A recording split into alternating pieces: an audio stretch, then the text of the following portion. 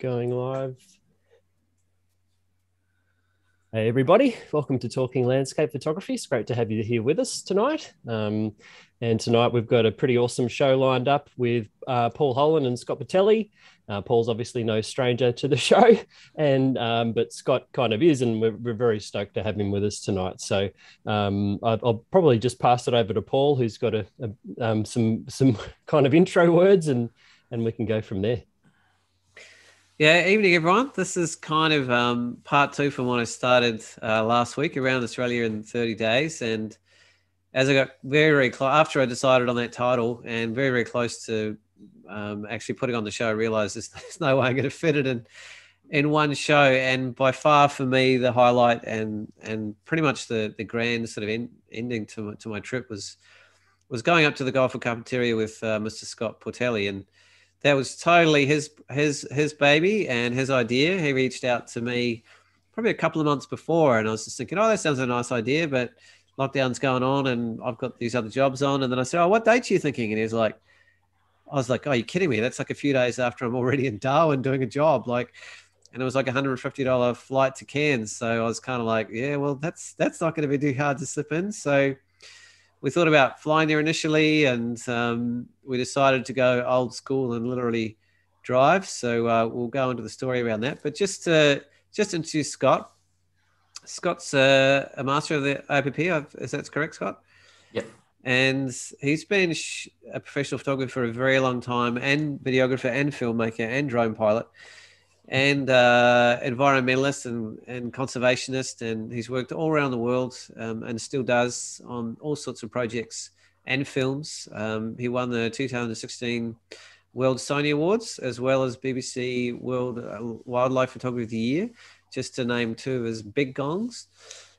He's won quite a few awards for a number of his films, and he does ongoing sort of scientific and climatology and environmental impact projects with different organizations around the planet as well. He runs workshops in the Arctic and Antarctic and Falkland Islands and Tonga, and he's sort of particularly renowned for his wildlife and most especially his underwater photography and film work. And that's where you may be familiar. I've come across a lot of Scott's work before. So it was a great opportunity for me to knock heads with someone that knows a lot about a lot of things that I don't know much about, as well as just share a great adventure. So we kind of winged it, and no, Scott and I haven't spent much time together before. I think we've sort of maybe bumped into each other in the same room doing some judging or something. But it's like my whole trip, I was couch surfing around and meeting lots of people on the way. And yeah, we hit up the Gulf of Carpentaria, and that's kind of the area between Cape York and Arnhem Land, essentially. There's actually an area across that whole band in top of Australia called the Gulf of Savannah, and there's even a road called the Savannah Way, and I didn't realise that road goes to Broome, and there's a sign in Cairns that says Savannah Way to Broome, and it's like, oh, no way. And there's various sections of it, but we were in the kind of northern section, right on the coastal sort of edge in particular. We had a few debates about which way we're going to go there and which way we're going to go back, and we probably did the sensible decision on the way back, especially. Because there's a few options. It's very seasonal. It's more of a two-season sort of place, dry season, wet season. And Scott's actually been there in both. He caught the late wet season earlier this year. So somewhere during the show at some stage, we're going to reflect on that and just how hugely different this area presents itself in the different seasons. It's very flat. It's very open. It's some of the biggest sort of savanna, tropical grasslands in the world. There's a lot of amazing wildlife. There's a lot of freaking barramundi, a lot of crazy barramundi fishermen that just chasing after the big one wherever you go. There's not many cars that aren't four-wheel drives up there. So we stood out like a bit of a sore thumb with our lime green, juicy panel van from whatever, 1980 something or other. I think we worked out it was going to cost us an extra $2,000 to hire a four-wheel drive. So we decided to wing it. And my only regret from the whole trip is not filming Scott, trying to get this van out of a sand trap with sand flying everywhere. We did it. We did it. In front of all these four-wheel drivers looking at us going, you idiot backpackers.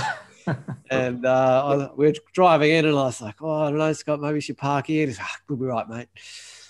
we get in and we come back up and I was like, oh no, here we go. And people are literally like sitting down with beers, just ready and willing to watch how this is going to go down. And we just got out and then realized that we didn't need to do that at all. And there was a road to the left of us and we went straight to the road. And that was just purely for entertainment. But we spent a week in the green tub.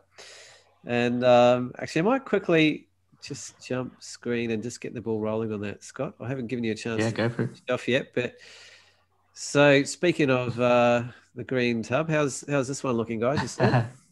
It's looking remarkably clean, really, for the kind of roads you've been through. Yeah, it didn't look like that at the end.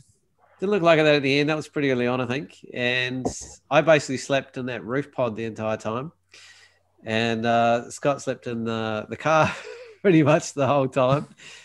So I think we were initially going to a hotel and we were having a 4 drive. And I was sort of like, oh, Scotty, how do you feel about camping, mate? And then I was like, oh, I think I'll be right in just the roof. And so we ended up, let's just say we put all our money into the flights rather than the accommodation and the car, which is kind of how I roll. So I'm very grateful to Scott for being open to accommodate my travel style, but that's kind of how I get away with the lifestyle I do, being on the road so much.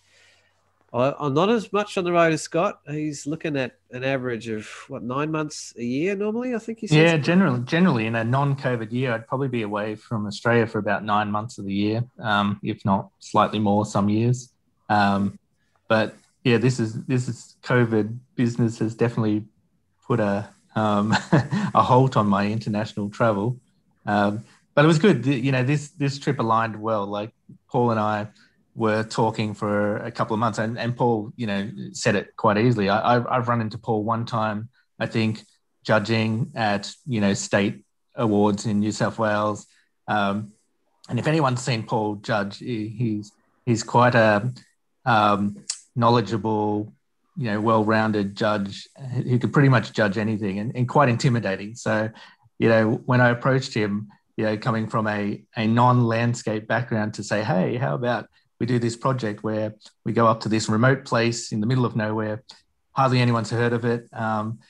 But, do you want to do it? And he was like, yeah, let's do it. And then we started working on the logistics, which was quite interesting because at the time, because of COVID, everywhere up in Queensland, up in Cairns, because that's where we left from, there's no cars. All the hire companies sold off all their fleet. So you can't get a hire car in places like Cairns, these sort of big touristy areas. And we were looking at, like Paul said, like 4-wheel drives that were, going to be like $2,500 for a week. And I thought, well, this is crazy. What's an alternative? And we went back and forth on this a while. Then I sort of come back and said, hey, Paul, I've booked us a juicy van. And I'm not sure if Paul had seen one of these before, and he seemed excited about it before he saw it. Then I sent the link. And then, we managed to, it was surprising, in a week together, we spent a week together, but we did so much. I'm amazed at how much, I recall from the trip, even just the drives and some of the roads we went across. Because like Paul said, when I was there in the wet season, which wasn't by choice because I wanted to come at a later time, but me and my wife were finishing a 1.25 year long journey around Australia. And we managed to avoid COVID the whole time around, being stuck in South Australia, being stuck in Western Australia, to a final point where we had to head back east. And this was on my itinerary from the beginning of the time that I left Sydney in January 2020. So when I did visit up in the wet season, it was one of those things where I said, this is amazing. I need to sort of come back and see what it's like at a different time. So, so like I said, everything aligned. Paul was up in that part of the world. I was planning to be in that part of the world. And we managed to make it work. So Scott, tell me again why this area in particular appeals to you, and also your mindset behind the way you like to go back to places that at different times and different occasions. Like some people just hit the box and say I've done it, and You seem to have more an approach of I like to learn a place from the ground up in a different sort of layers and explore it at different times of year.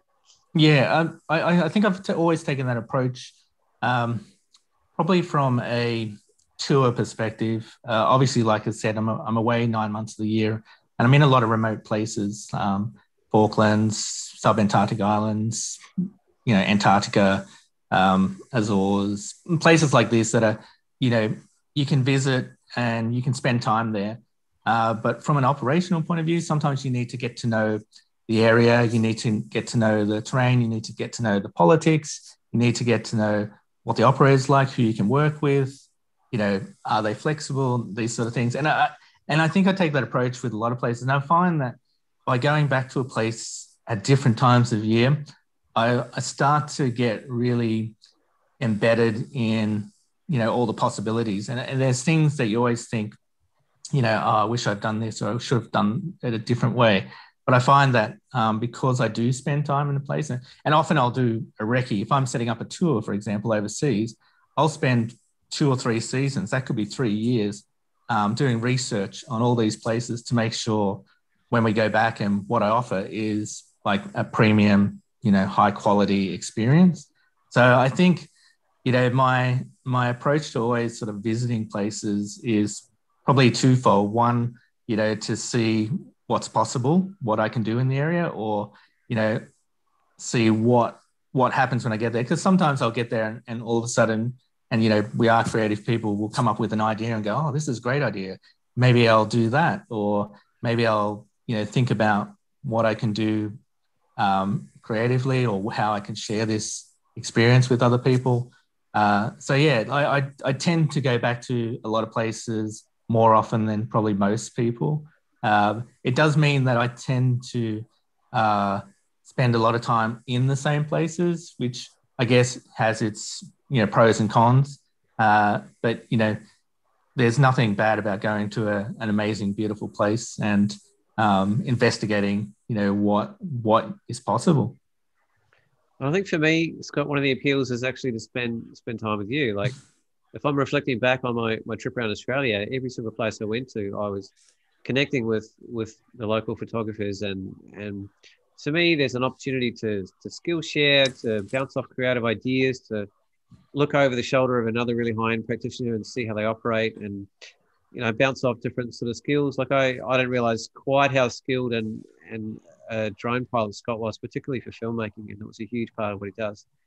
And also bouncing off ideas around, how he makes a living and how he makes his images available, what kind of sort of networks he has out there in terms of his commercial capacity. There's just a wonderful opportunity when you connect with a fellow in the same craft. And as Scott pointed out earlier, we're coming from slightly different places in terms of our normal genres and what we sort of work in. So, I was watching Scott and learning quite a lot about approaching wildlife and that kind of thing, and scratching my head about how to fly, how to get the film thing working properly with drones. I think I found out today, actually, Scott, that those drone filters they provide, you actually have to buy a stronger one, or you won't be able to ever get it down to 150th. They just don't tell you that. They just ship you out with that. That's a private one, but we'll go into that later.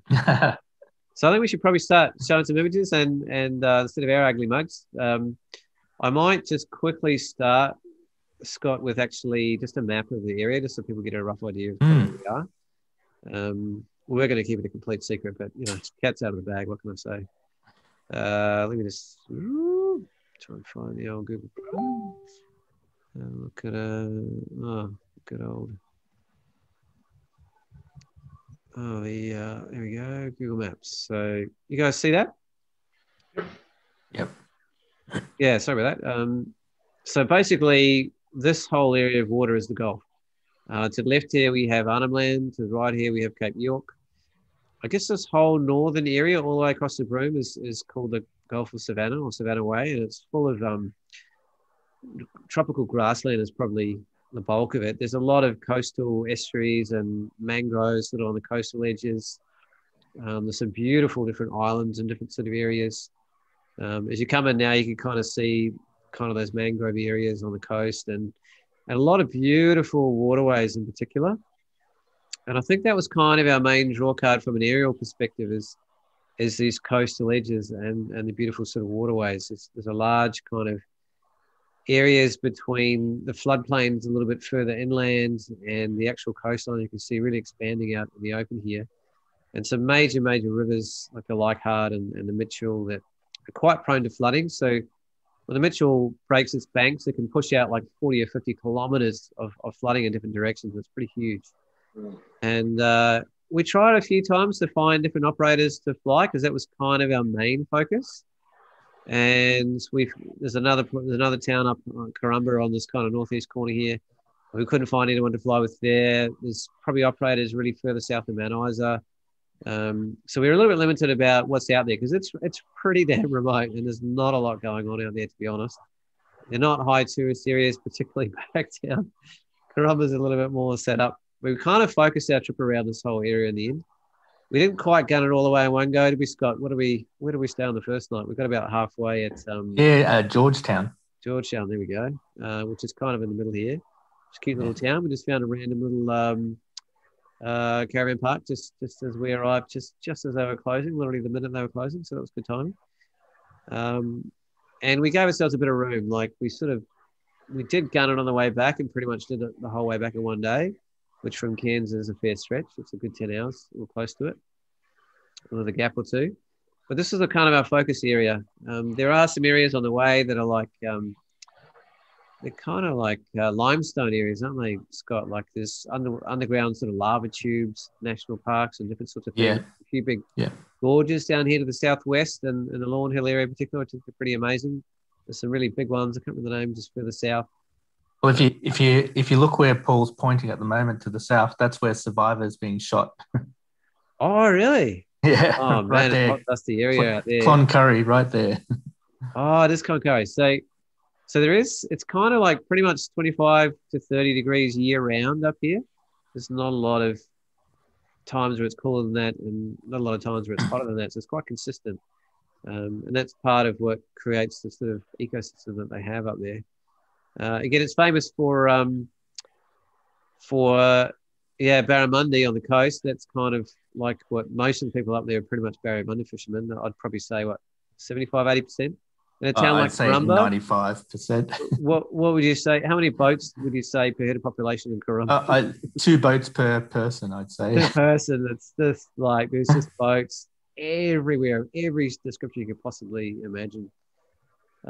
Just going back to the town here. So the road out there is a little bit mixed. Like one of the things I found interesting is it is one of the main roads across the top of Australia, but it's full of floodplain. And if this one plays for us, you get a sense of, you get the width of the road, you get the sense of how flat it is, how open it is, how dry it is, but it's actually not dry and then it's still tropical. And, there's a whole season of the wet season where everything's just flooded and turns as green as you can possibly imagine. In fact, one of the first things Scott said when we we're going through some areas is last time I was here, all this was completely green. Mm-hmm.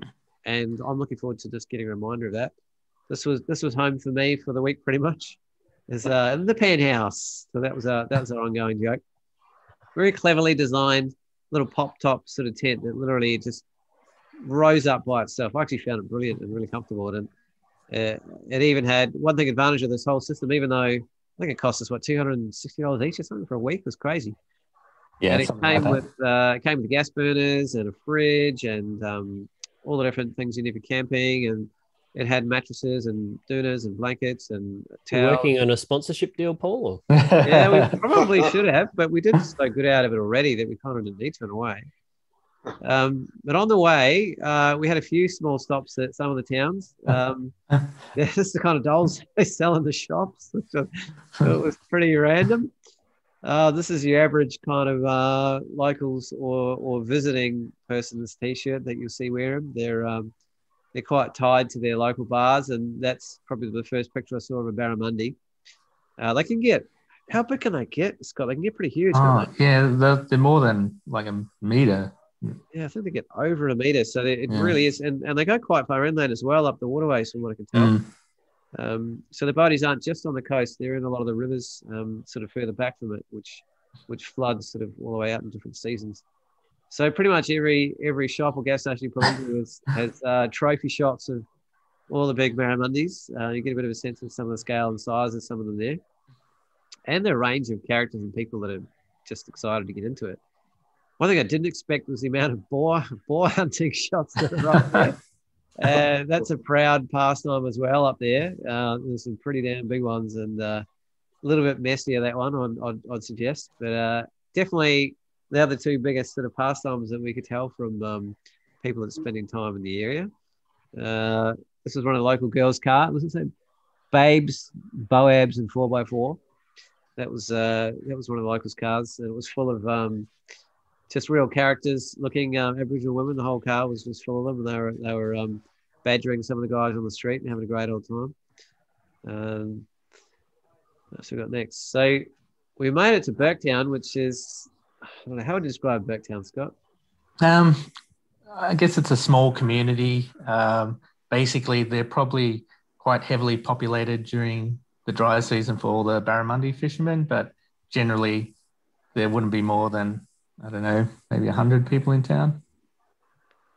Yeah, they have this, I'll just shut this up here. They have this really interesting feature in the middle of the town, which is kind of what it's famous for, if you could call it that. And it's actually an old bore, isn't it, Scott? It's they built it in the mid-1800s, I think.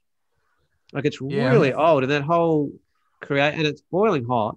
Like, literally, you burn yourself silly if you get anywhere near it.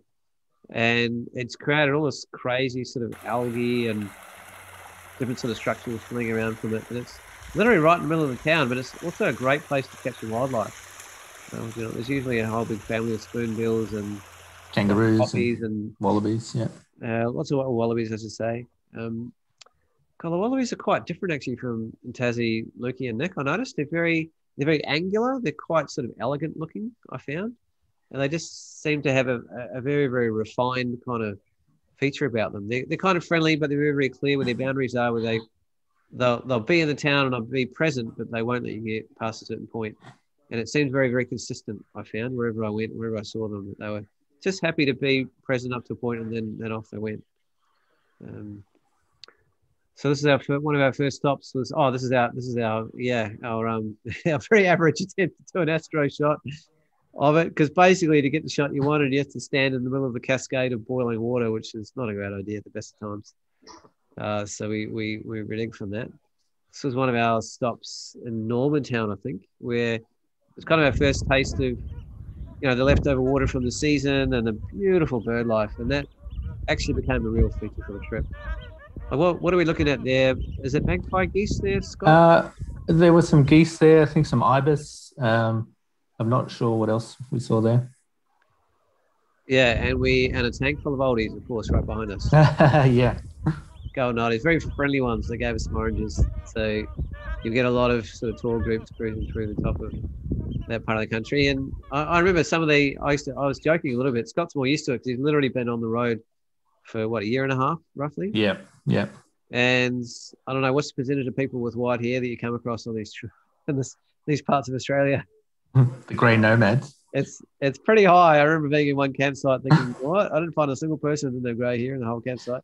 It's just, you're right in the middle of that sort of culture of traveling people, and they're all pretty excited to be there, and they're all very social, and Scott's probably had enough of them, but I found it quite entertaining, shall we say, and a bit novel.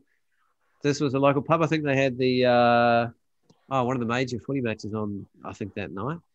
It might have been State of Origin. Pretty much two places to eat in the whole town, I think. There's this one and a tiny takeaway just across the road, and sometimes they're open and sometimes they're not, and you don't really know their hours. And the local food store is like, we're not open from like 12 till 2 or something in the middle of the day and things like that. So it's different country, and there might not be petrol for 250 kilometers in any direction or diesel. So, and then you'll find out through the grapevine that next station is out of diesel or it's not working. So it's kind of a different mindset being out that remote, where you have to be a lot more sort of independent and a bit more thoughtful about where you go and what you got with you and what you might be facing on the way. I did a bit of a wander just around the town sort of one night, just it's kind of this eerie sense of space about it. But it's quite beautiful and well looked after, and quite loved in its own way. I might stop there, Scott, and get. Oh, here's one more shot of Scott on one of the waterways. So it's actually quite a good time of year to catch the wildlife because it's starting to dry up.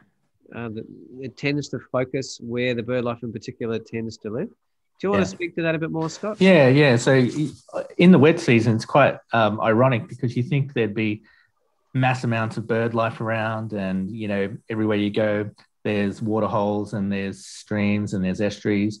But the thing is, the bird life, when there's an abundance of water, they don't need to sort of come inland to some of these areas. So as the dry season starts to come into effect, you'll see, big flocks of birds coming into the waterways looking for, I guess, the last remaining sort of food sources. Like, before these areas dry up, they're full of, fish and small invertebrates and crustaceans, things that these birds will forage for in the waterway. So yeah, it was an interesting time because when I was up there in the wet season, there were beautiful, like typical Australian birds up there, like brolgas and jabberoos, and these large beautiful birds, but they were always a fair way away or in the distance. But ironically, on our trip, we saw our first brolga and we were like excited. Oh, look, there's a brolga on the side of the road, and it was like 50 meters away from us. And then as we got further and closer into these sort of town areas like Burketown and Corumba, the brolgas were like 3 meters on the side of the road, and they weren't moving when we'd parked the van. And you can almost reach out and pat them on the head from the car. And these are like if you for all the birders out there, they love these sort of beautiful encounters with such iconic creatures. And do you have any? I don't know. I might be jumping the gun here, Scott, but if you had any pictures ready of that sort of thing. Yeah, let me. The brolgas are huge. Like, are they heights up to like 5 feet high? Like, well, I don't know. I think they were more than 6 feet. Some of these brolgas and jabberoos. They're huge. We saw them mainly in sort of triptychs, didn't we? Which I would be assuming would be like a mother, father, and a baby. But that seemed to be the most common sort of way they presented themselves. Does that come up? Yep, there you go, perfect. Yeah, so this is a brolga. They were often, it was funny, like Paul and I were sort of noticing that we were seeing them in sort of groups of threes. So we started sort of just making the assumption that it was parents and a younger chick. But these birds are still, quite impressive, tall, sort of, statured birds. And one of the other ones we did see was a jabberoo. Oh, their colour palette is absolutely stunning. Yeah. So this is very, very large bird, almost got. Yeah, and this one was just posing perfectly for his legs across. There's nice reflection, and he decided to eat a very large fish. So but just lost the I can't see the. Yeah, I can't see it either. Let me try again. 1 second. Might be. I wonder what that is. Oh, I don't know what happened. Let's go again. I'll do it again. They come up? There we go. Oh, yeah. Oh, wow. What a bird.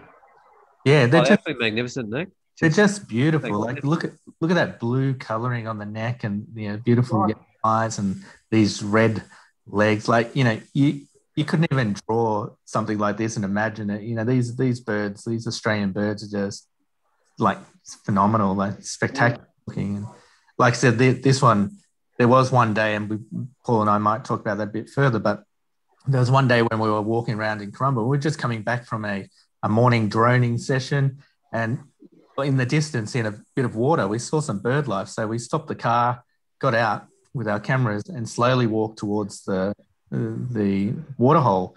And all of a sudden, we were surrounded by spoonbills and cockatoos and corellas and pelicans, herons and jabberoos, and like so many different species of birds that we did see in this trip. It's gone blank again, Scott. So we did find that we every time we poked our head through the bush, we found another little little waterway or little pond, and we were racing off to the next one. And some of the larger birds would literally, every time we went to one, they would then fly back to the one we were in before, and they just sort of going back and forth. So we had a captive audience pretty much, and quite stunningly so. These guys we caught on the way through. It was kind of over a waterway, the bridge, wasn't it, Scott? Yeah. I think it was a dry sort of waterway, but there was a little bit of water in the stream, and must have been hundreds and hundreds of corellas just sitting on the edge of the banks. They were a little bit shy because as we got closer, they tended to sort of take off, and a few of them would be a little, more brave, but then most of them would take off and go to the trees. But yeah, we also probably were quite conspicuous with our big green van and our, large lenses. Large lenses, of walking up as tall as possible to these animals. So we weren't too stealthy. Do you have any of the eagles? So kites are everywhere up there. If you hadn't been in that area, they seem to be up. I noticed that in Darwin as well. They're pretty much a huge feature of pretty much everywhere you go. Sorry, I'll just bring them up because my computer's decided to be slow all of a sudden.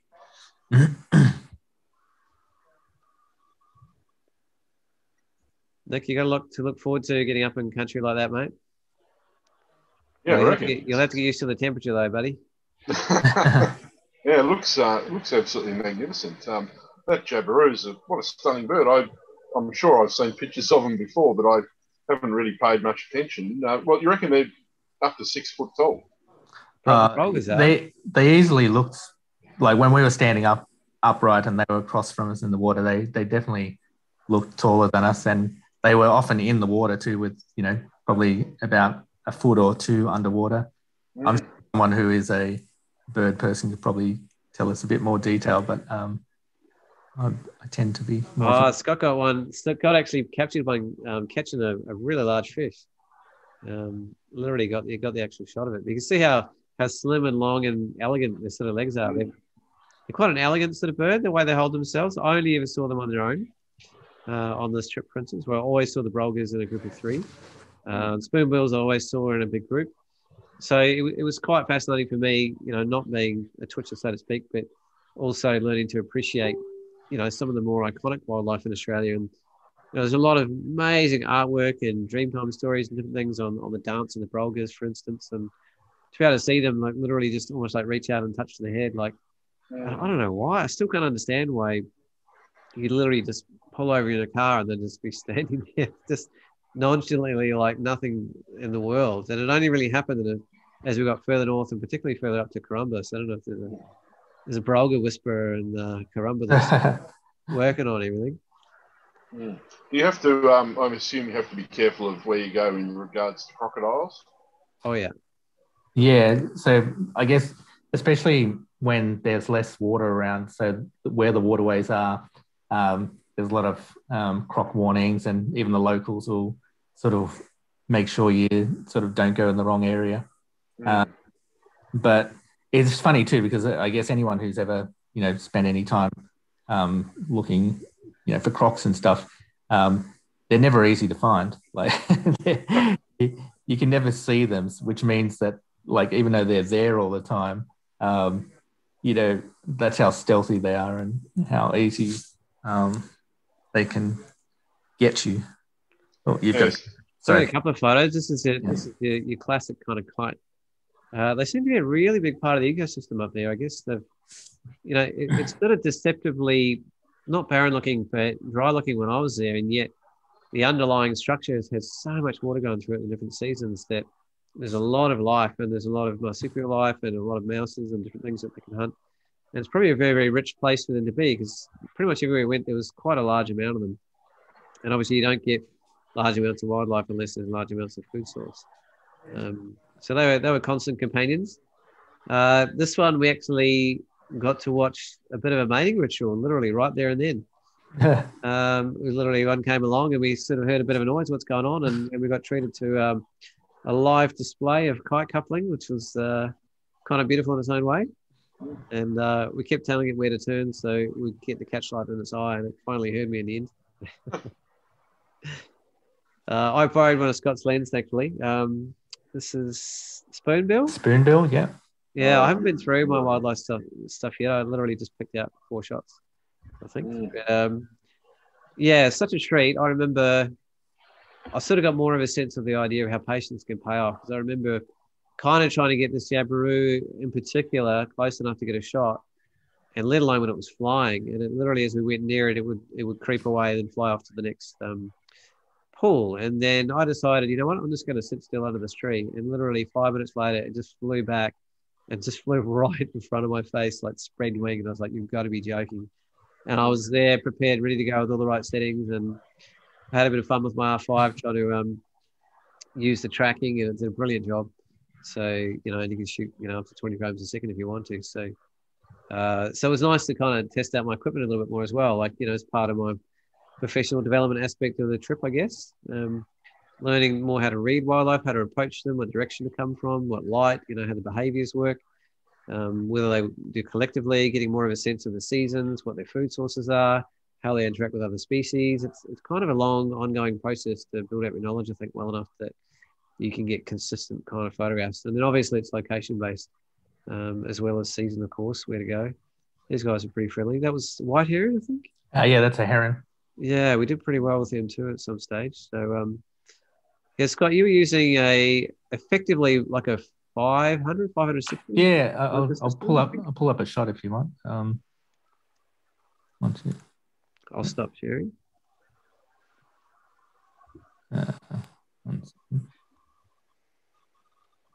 Yeah, so I had a couple of rigs with me.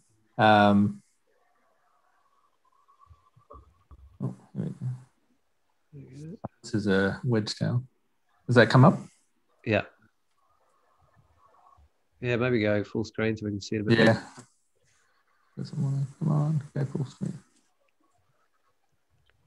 Yeah, that was a massive one from memory. I'll do F for full screen. Yeah, it's not. Like it?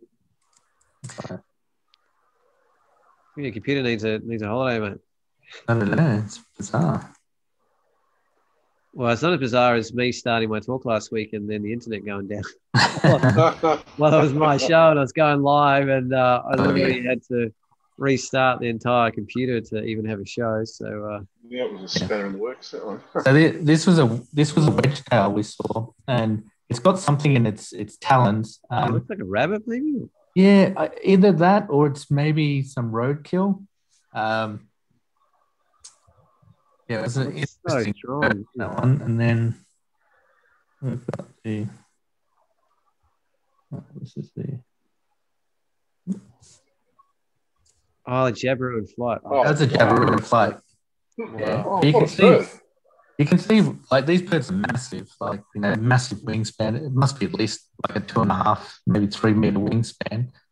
That's incredible. Them to sort of take off is a bit of effort.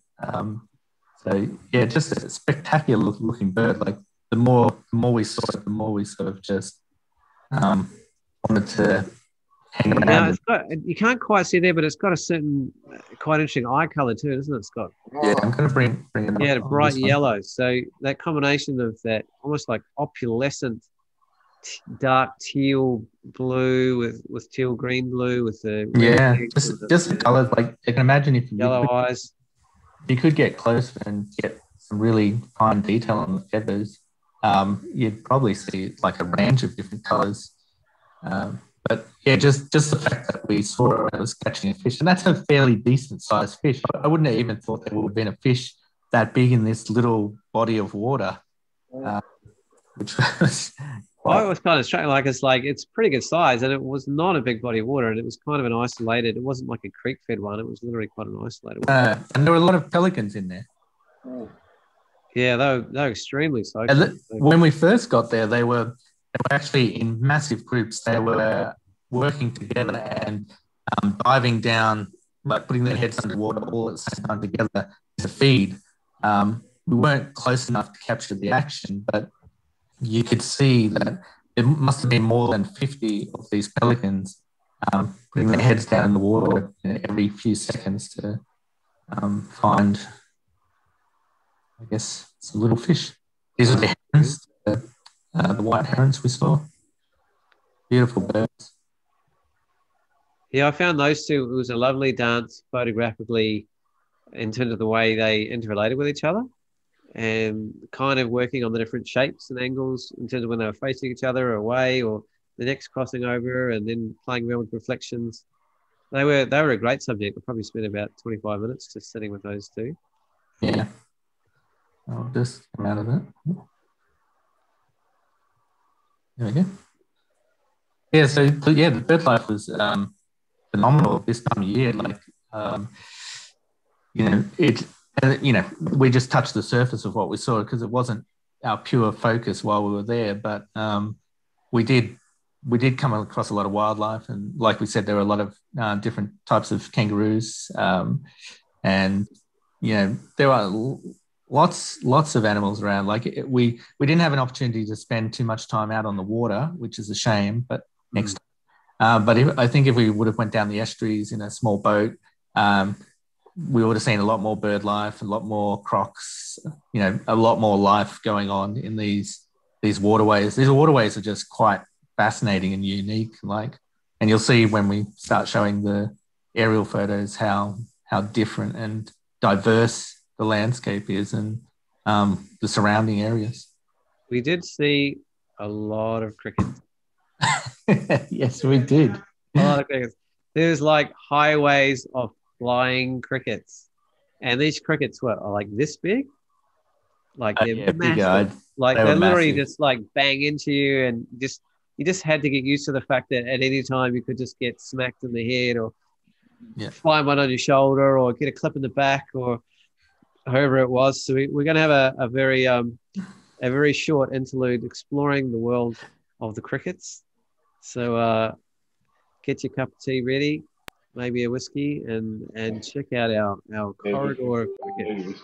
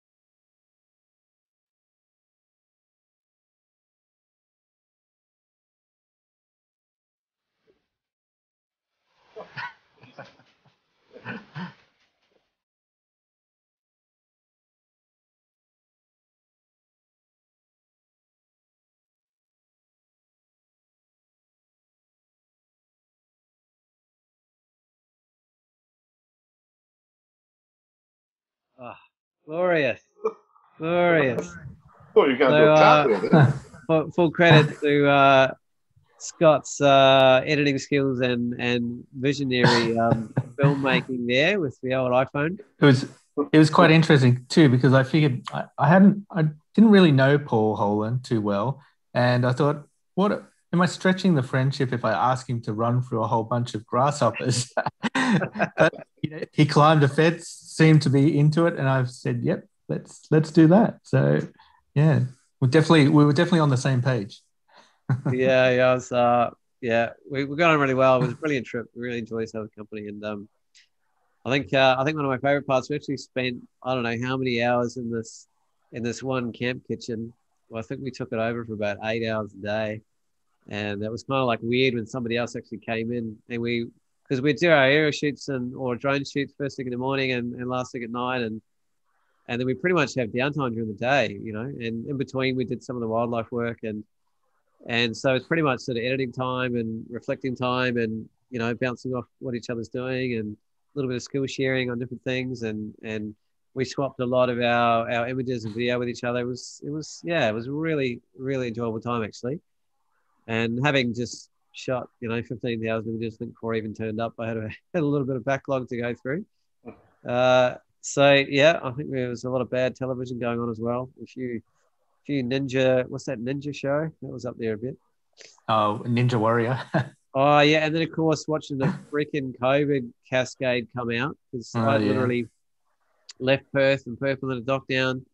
I left Darwin and Darwin went into lockdown after I left, and then I was sort of trying to figure out, because my next step was actually to try and head home, and literally the morning we got back was when my flight was to head back to Tassie. So we were both sort of thinking, oh, are we going to be able to go home? Or that was kind of on the back of my mind, and at the same time we were really happy to sort of be where we were in the meantime, because it's pretty remote and not too likely much is going to go on out there. There's a bit of a far stretch and a big reach. So it's a good place to be, and also a good place to wait it out. And we both even discussed the idea of waiting it out and doing another trip or aspect of the trip for another week or two if we couldn't get back. There's plenty of scope and plenty of areas that could keep going. And yeah, we ended up pulling it off and heading back sort of when due. So Scott, I might start talking about some of the aerial stuff, because that's probably the highlight reason why we're there. I'll jump onto my screen here again and start giving people a bit of a sense of what we're getting up to. So the good old grasshoppers had to happen. So we spent most of our time in the same plane, and this is it here. It's a 182 Cessna. You'll notice that the planes around it are all low wings. So it actually was really not a lot of options up in that part of the world, to put it lightly. And Scott had flown with them before, so he kind of knew them and sort of teed the whole thing up ahead of time. So it was a little bit lucky for me. I just kind of walked in on this trip in a lot of ways, apart from helping choose our our accommodation style and car choice. But yeah, it's quite a versatile sort of plane. They were quite happy for us to have the door off, and we literally just shared, one person on the front, one person on the back, and you still have the wing and the wheel strut. And it was quite different sort of the kind of shots you got depending on where you sat. So I really enjoyed having my mirrorless camera for this and being able to shoot really, really low and pop the camera sort of out the window, or flip the screen out and shoot behind, and not be locked into having to have my eye on the viewfinder the whole time. And I found that gave me a lot more versatility in terms of the angles and making the most of it. Because you do have that issue, don't you, Scott, of like having to time your shots or wait till the shot you wanted was out of the way of the wing of the wheel strut. Yeah, but, like you don't have a big gap between the strut and the wheel. But yeah, I think we actually surprisingly made it work well, which is good. And I think, we took a lot of learnings from what we were doing after the, first couple of flights. And I think knowing that plane and obviously a pilot, that pilot at the time, we'd probably, maybe asked to do a few things differently. But yeah, I think it was definitely a workable plane. Yeah, I found it quite comfortable by the end and quite versatile. And of course, it's a really cost-effective way to do aerial photography. Probably the most cost-effective way to do it, really. Chopper's probably double, if not triple, the cost. And then, of course, by sharing it, you're halving the cost as well. So we just tag-teamed it a bit for front and the back. I think we did 3 flights in the end up there. And, we're doing our research. We're looking at the wind every day, thinking about the angles. Do we go on a morning flight? Do we go on an evening flight? What are the tides doing? What are the cloud structures going to be doing? What direction do we want to fly in first?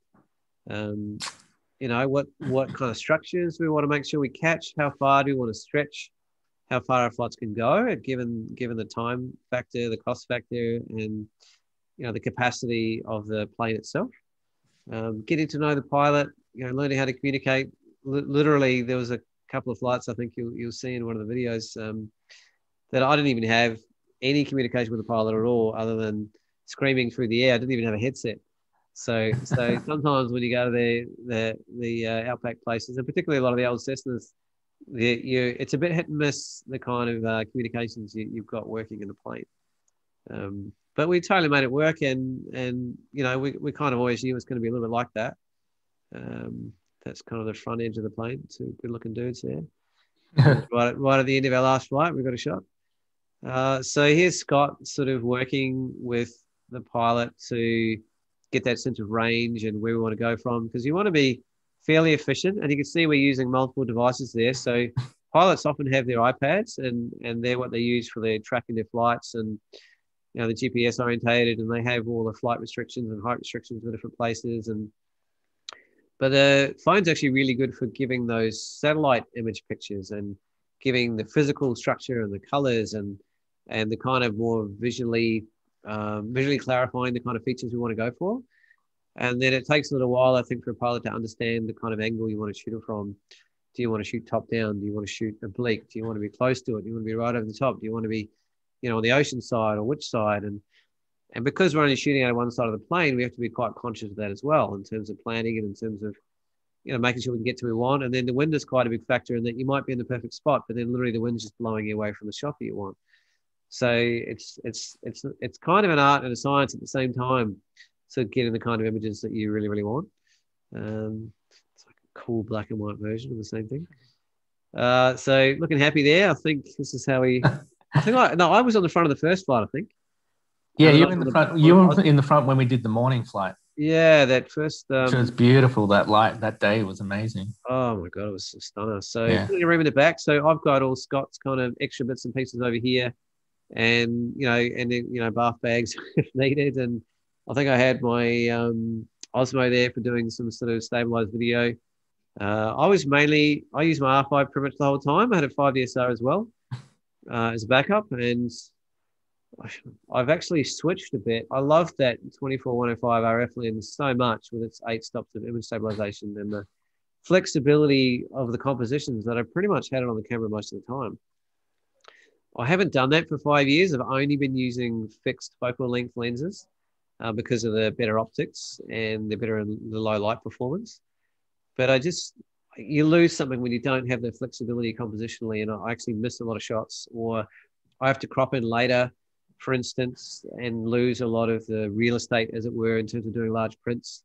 So it's still pretty good and pretty sharp and sharp enough, particularly when you got software like, Topaz sharpening, things like that out there. So I took the hit on that, and I was really, really happy and comfortable with pretty much most of the results that I got.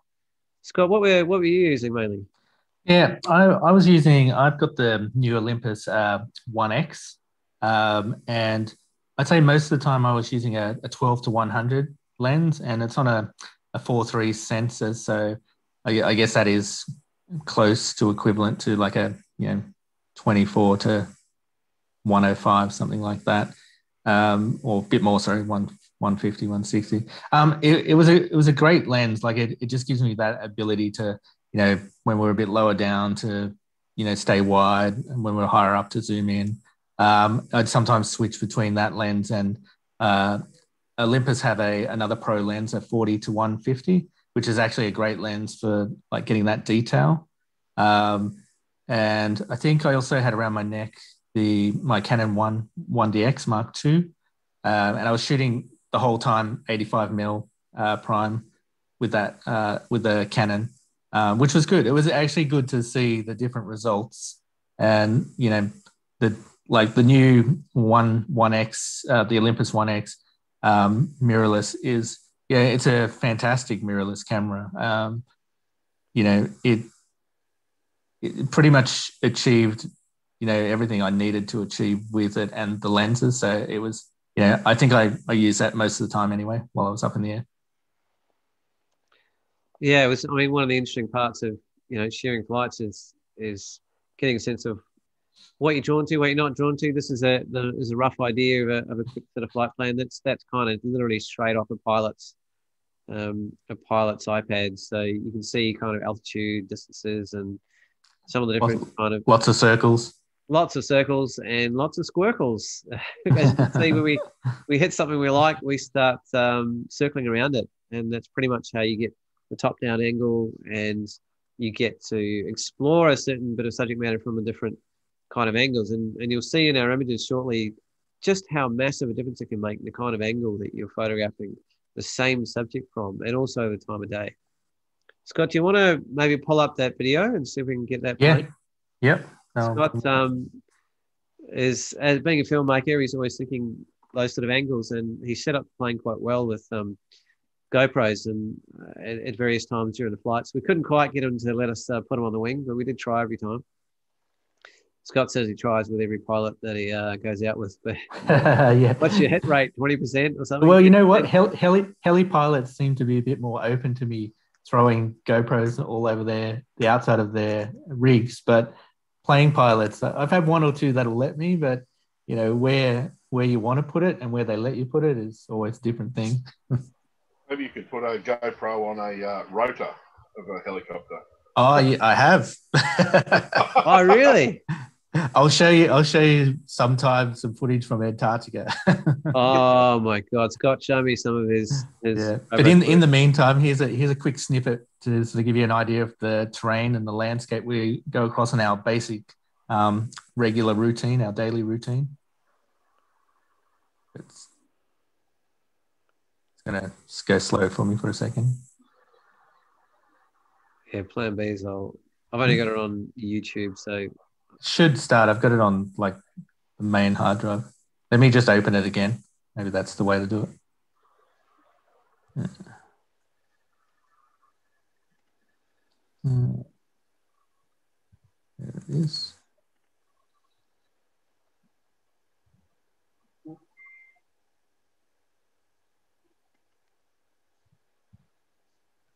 Sorry, guys. I don't know what's going so slow, but here we go. Not sharing your screen, mate. Yeah, I'm just getting the video up first. Sorry. I've got it ready to go on Facebook if it doesn't work on your end. Yeah, I'll give it one more second.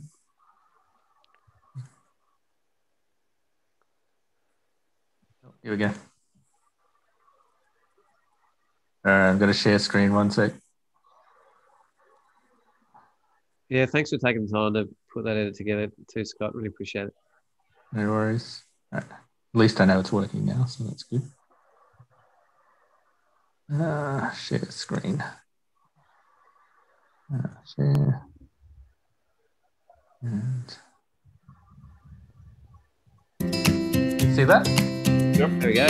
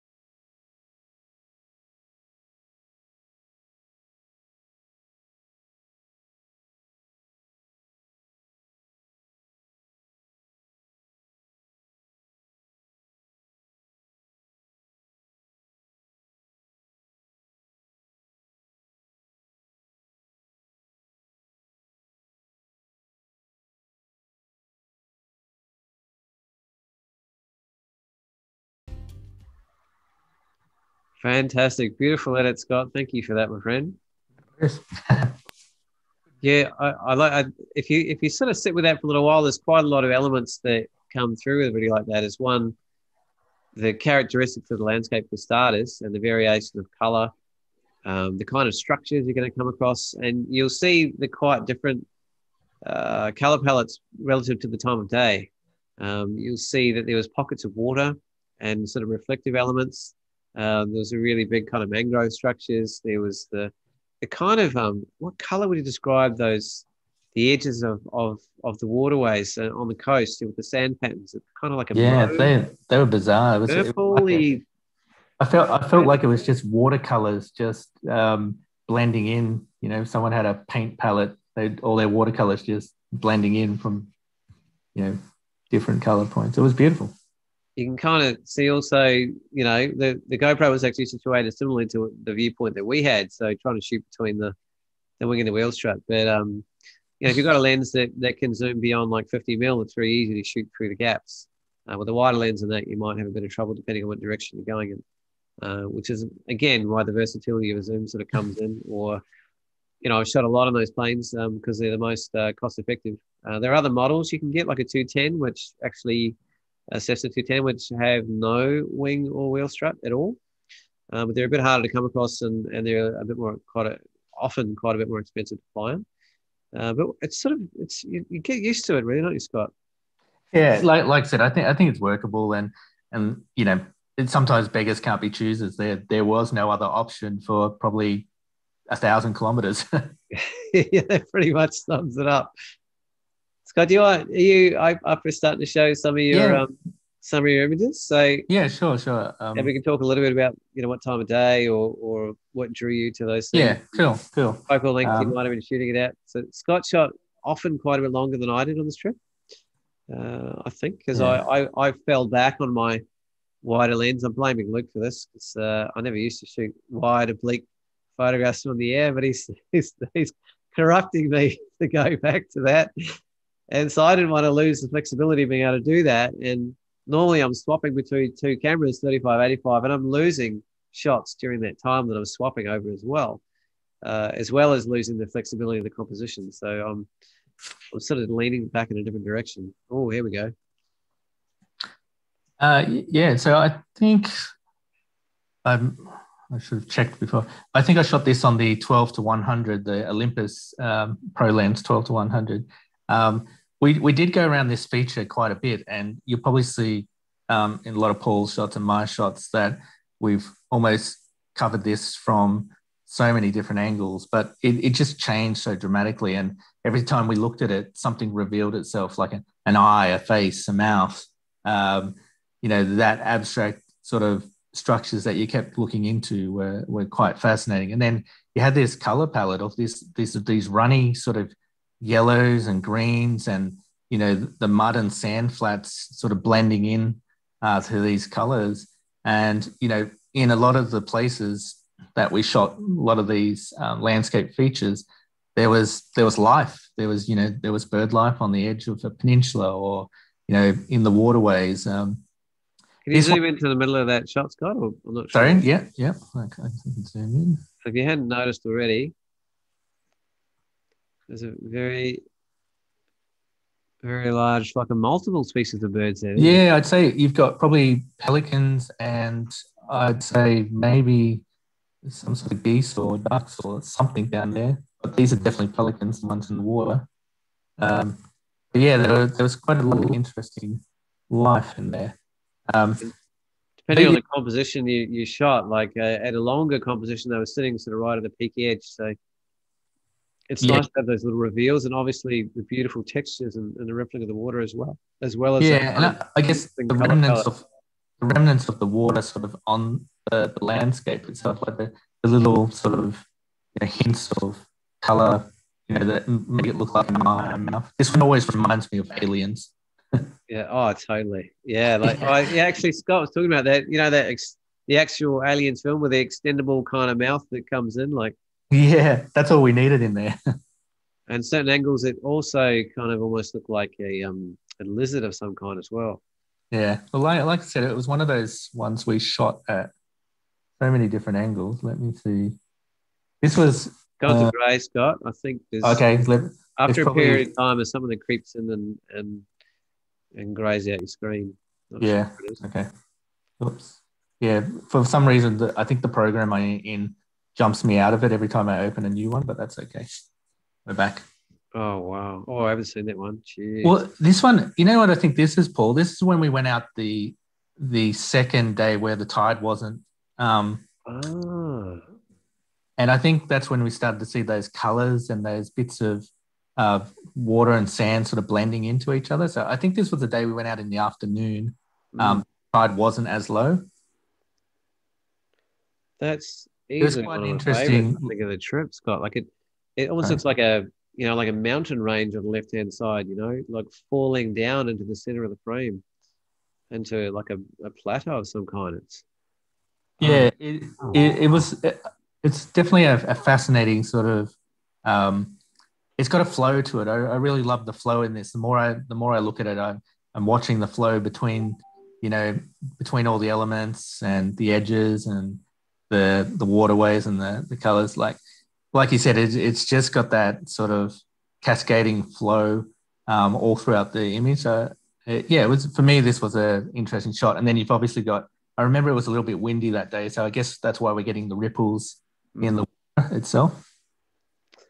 Yeah, it was one of those things like, when do we go? What's the wind going to be doing? And often it was actually less wind in the afternoon, which is not particularly common, actually. Yeah, and it was the other way around. And I think it was interesting too, because the first day we went out, it was afternoon, and then the second day we went, it was the morning. And that day we went in the morning, the light, I think we both agreed that if we did, we had more time to be up in the air, we'd probably choose mornings over afternoons, which was quite interesting, the way the light was hitting the landscape, which I guess we'll have a look at. Oh, it's done it again. Let me find one. I'll never forget those morning shots from that second morning, Scott. Oh my goodness. Yeah. Even just the patterns and the structures, like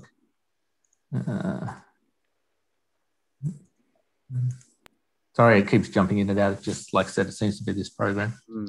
But yeah, like even just the layers of, different, like you've got salt plains, mud flats, probably some other sort of earth structures, and just the colors and the layers in a lot of these areas we flew over, but just quite different, like the coastline, the sort of mud plains, the areas where there's estuaries and waterways.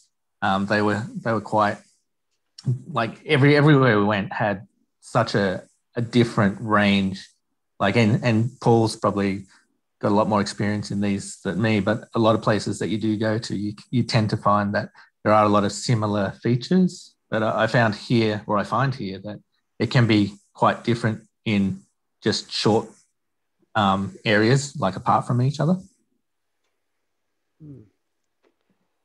Yeah, it sort of surprised me, the variation you could find in a very, very short distance of color palette and texture and layering. There's those really obvious physical structures of the beautiful fractal waterways, but even then, the variety amongst them is like nothing I've ever seen sort of anywhere.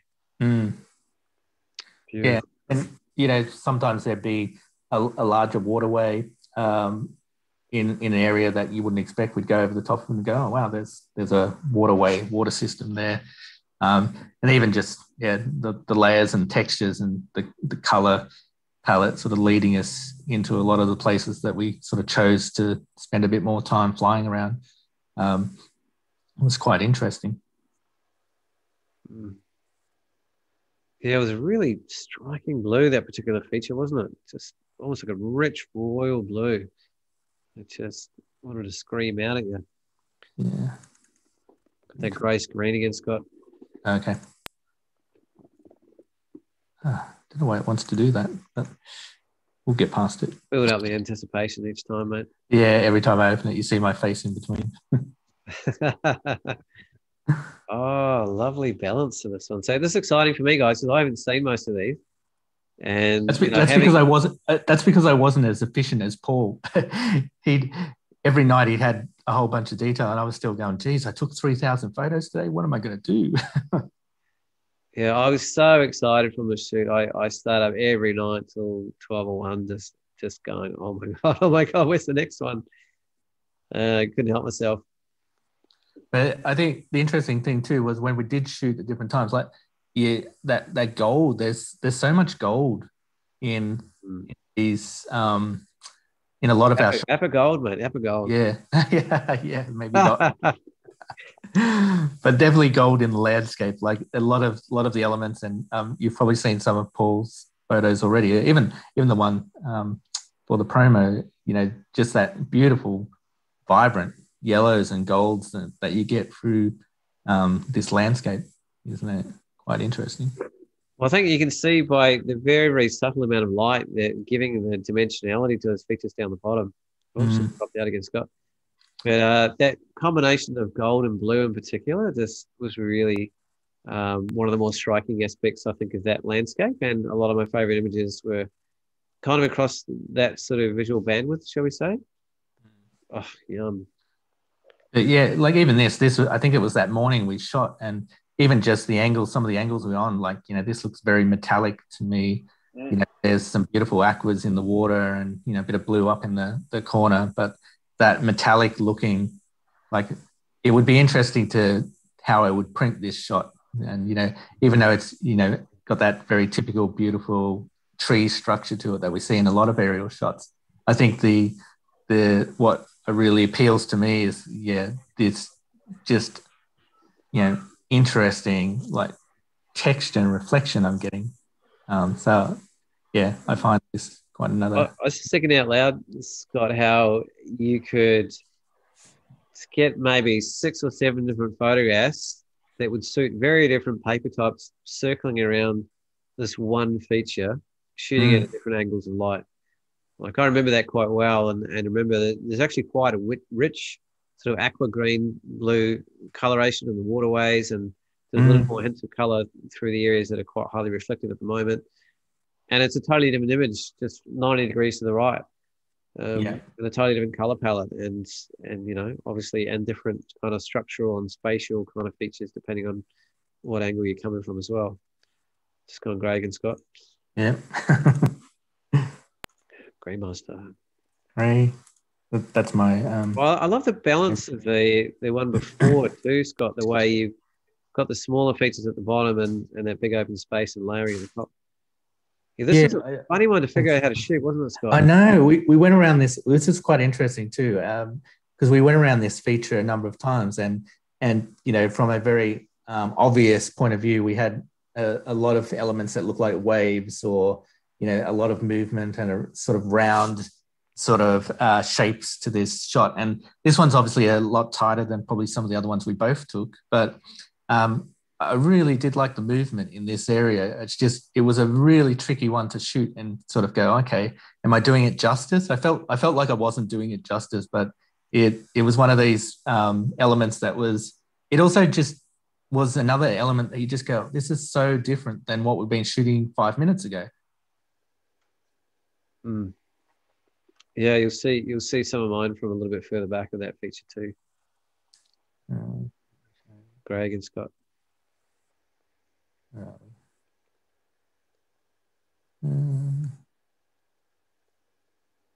I guess we've got this. Might as well show the blue structure. You probably have to go out and again like you normally do, Scott. Yeah. Sorry. Yeah, this is one of those elements, and like I said, it's a very typical sort of shot, but it's also, it's I don't think so at all. Yeah, thanks. It's one of those shots I also look at, and then I go, if I went back, I can see some other elements that I probably missed, when I was up in the air. But I do like. Can you talk me through that, Scott?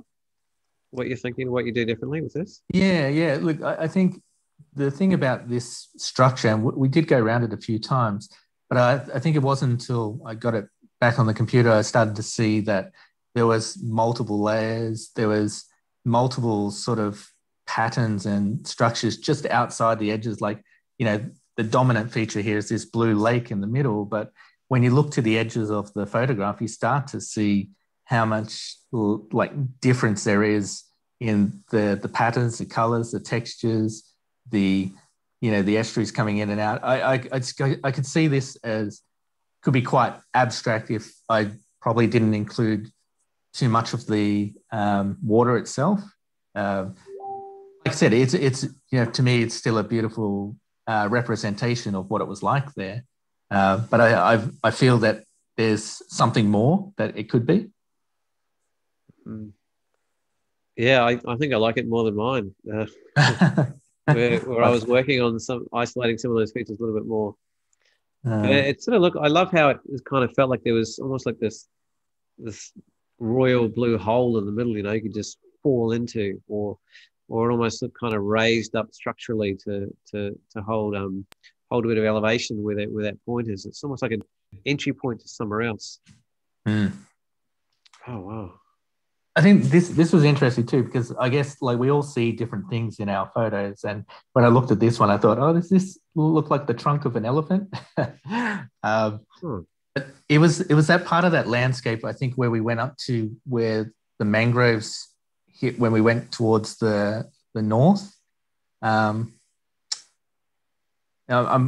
possibly you've got similar sort of shots and stuff, but yeah, I really did like the way this sort of fell into place when I looked at it. I thought, yeah, to me, it's like the trunk of an elephant, or a joint, and it's probably a shot that we took a bit higher up, maybe.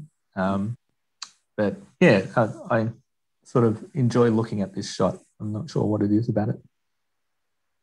Yeah, it's a face to me all the way. Yeah, I'll pull one more up and then I'll let you jump in, Paul. Sure.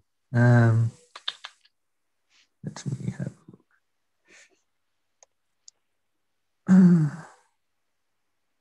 Where are we? Oh, this one.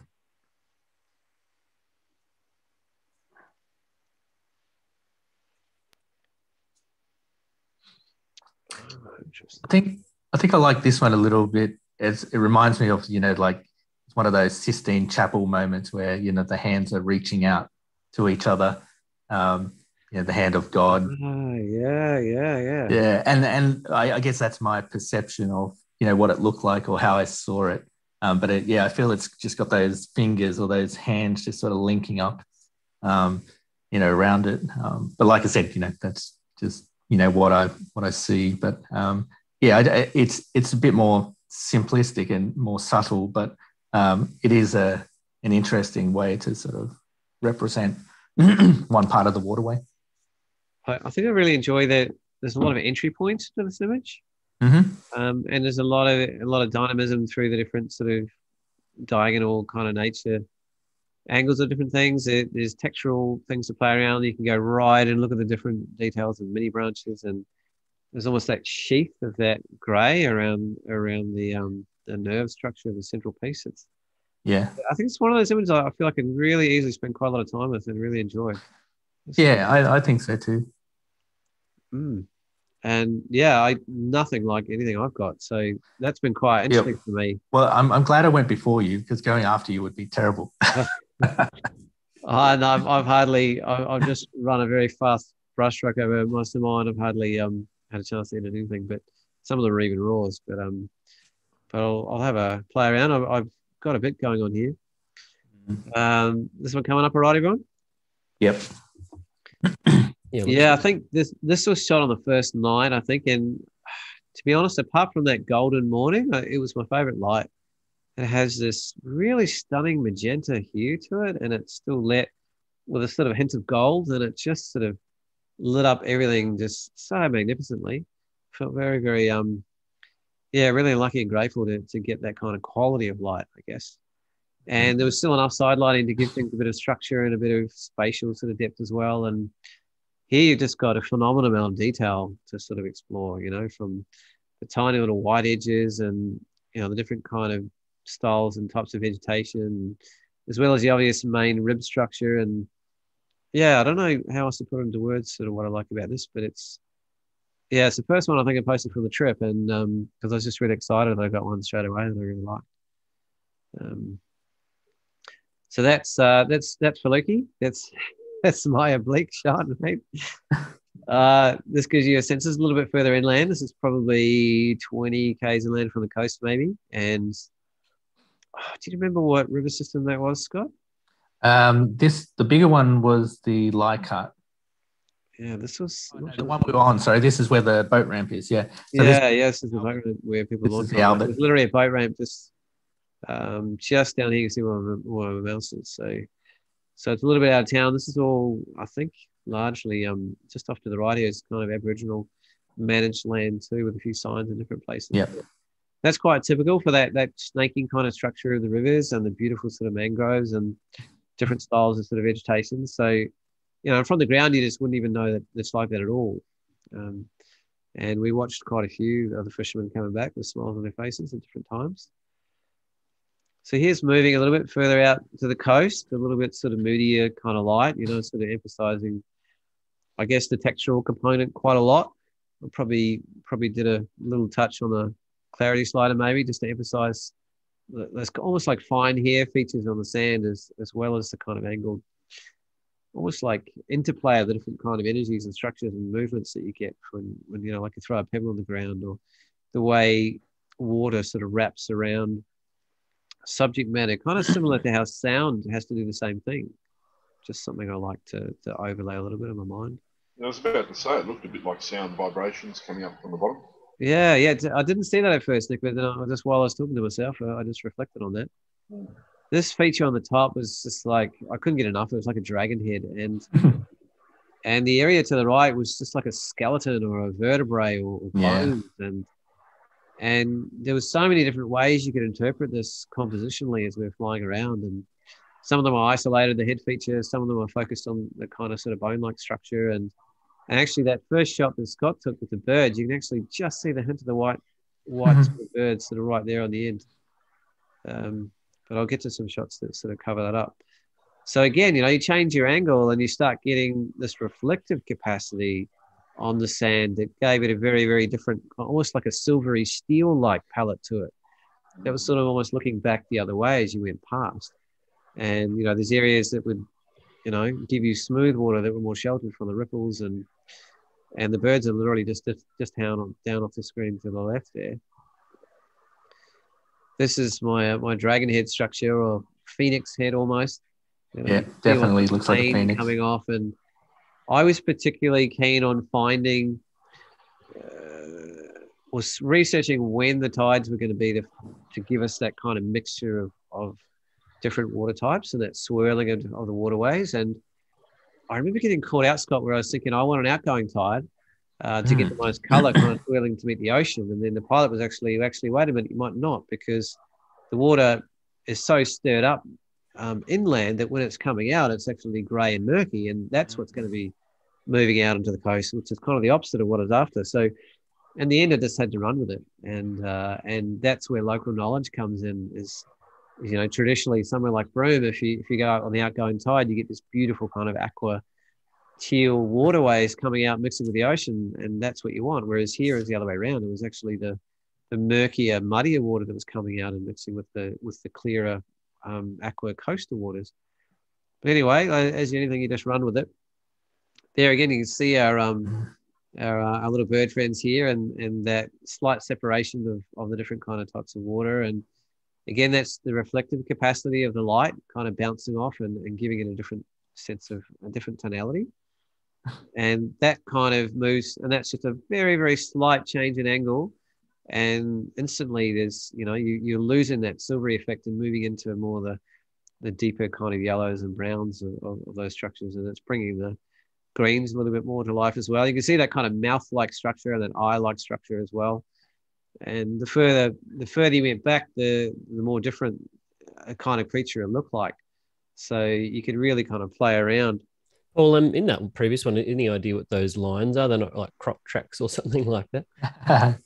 Oh, what do you think, Scott? Yeah, like there's a lot of, like, when it is dry season and the waterway is out, there's heaps of other creatures around, like cattle and potentially camels and you know, things like probably emus. Like there's big creatures that do walk out on these sandy sort of mud flats and things like that. It'd be interesting if it was a crocodile. That's good. We looked. We didn't find a croc, but we looked.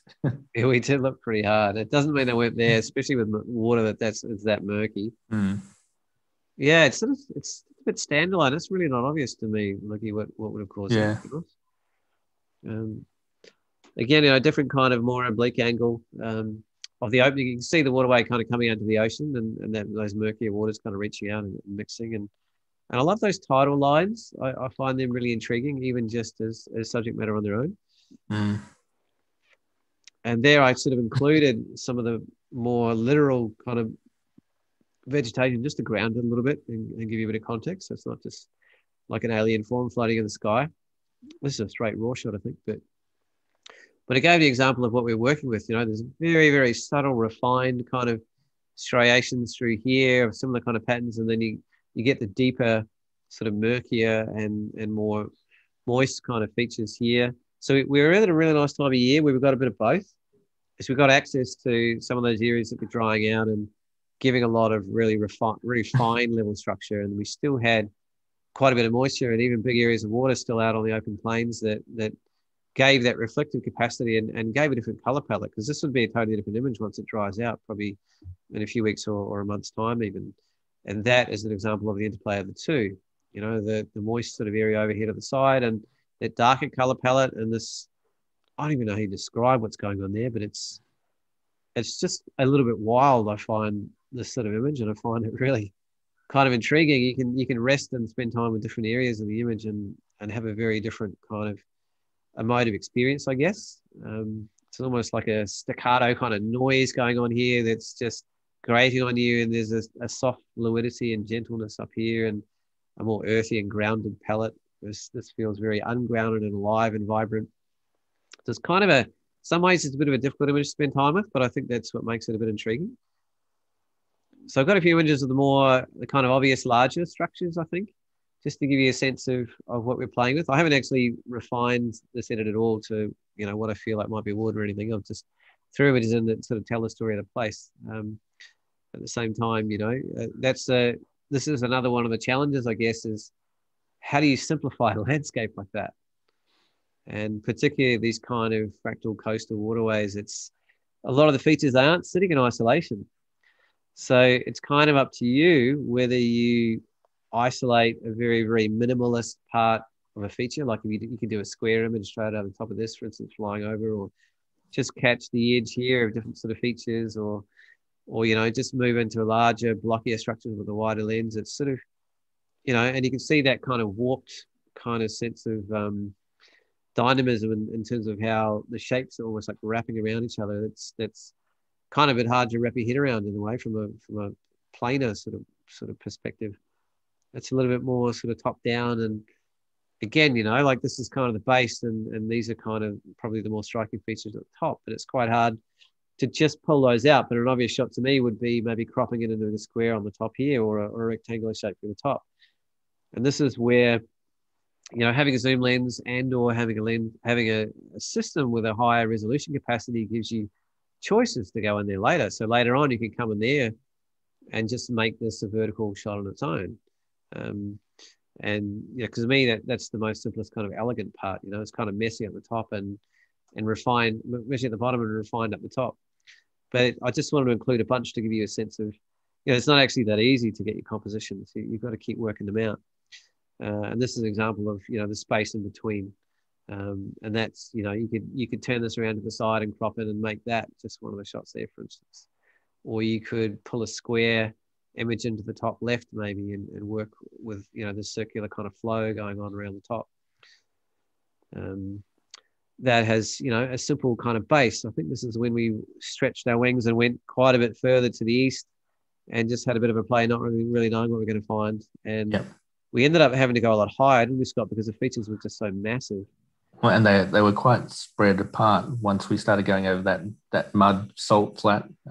So yeah, but very different again, the structures and like the way the sand and the salt and the mud had dried out was quite. They were a little bit sort of dry out there, and they were a lot taller too from memory, and a lot sort of more angular and thinner in terms of their features. They weren't sort of bulky and solid; they were more sort of thin and drawn out. This particular area, like I kind of wish I was shooting with a longer lens, like Scott was at the time, because the real beauty of it was in the real fine detail. I think I actually cropped it on this one to get that sort of detail. So here is an example of that golden light we're talking about. So again, you know, it was very, very early. It was literally we were in the plane flying before the sun came up, and it literally was coming up as we were heading out to the coast. And you know, knowing that was happening, you know, out of the right-hand side of the plane, like shooting into the sun, all of a sudden we got this beautiful blue gold palette, which I found absolutely fascinating. And a lot of my favorite images from the trip were playing with that sort of color palette. This I find a bit of an unusual kind of composition, but it kind of works. You've got this resting kind of structure, like leading up and leading into this sort of larger, bulkier, more grounded sort of feature, and you've got the I guess, the juxtaposition of two very different aspects of the kind of features you're going to find out in that landscape. And they're connected a little bit by that thread of kind of goldy yellow running through the middle, and a bit of an eerie kind of steely grey blue kind of wrapping around them and juxtaposing that warmer sort of tone. This was a really unusual kind of water feature in the middle, just stretching between this almost like mini islands. Like you get a sense. It was such a hard feature to photograph too. Like I know we were around it quite a few times, and it's what angles, how wide do we go, how high do we go, what do we sort of isolate in and kind of separate from other features. Now, this is an example where I just separated one singular kind of feature, one of the islands, and there's a little bit of dappled light, I think, on some of these flights, which I also thoroughly enjoyed. You don't have as much control about where it's going to fall when you're flying around certain features. It just does what it does, and you just got to work with it. And sometimes it can be distracting, but I often find it gives images a bit more depth or a little bit more point of difference than something that's just, obviously you can see that kind of slight separation in the dappled light. There's some darker light here and light around the outside, and it just kind of separates features a little bit more and gives you a little bit more areas to slow down and pause on before you move to others, which I think I quite enjoy. Again, a difficult area to create a simple composition in, but sometimes I just let the chaos reign, go a bit wider and let it all in. Here's where I kind of zoomed a little bit further and worked to kind of isolate it to give it this kind of diagonal flow through the top and bottom. And there I was emphasizing, outside of the dappled light, there was a lot more warmth going on, and that was being highlighted by the way the light was hitting these kind of more yellow and orange structures. And separating. But this is a little bit further to the west when we're going to that we were going to that sort of exploratory area, and we didn't quite know what we were going to find. And again, that was, I think if you're up at about 7,000 feet and shooting straight down, you'd get some of these features in and their whole structure. But I sort of wanted to play around with that diagonal kind of flow again and just shoot from a certain angle and isolate certain features. We did have these beautiful, I kind of surprised myself in that, the fractal structures are incredible, but it was actually the color palette around these. Would you call them islands, Scott? What would you call them? Yeah. I think they're just small islands that probably stay there even when it's extremely wet. Because in the wet, they're pretty much, the areas around them are pretty much going to be underwater. And so when we're in the end of their kind of, when does the wet season kind of finish? Like April? Yeah, sort of May. We had April, May. It's kind of had a month or two to start drying out, but it's still, got a ways to go. So again, we were there kind of at a time where you've kind of got a little bit of the qualities of both seasons, I think, to some extent. But I actually really enjoy when things start drying out, particularly areas that were kind of like, salt plains like this. They tend to sort of bring out a huge amount of texture and just really, really subtle separation of tones and color around them.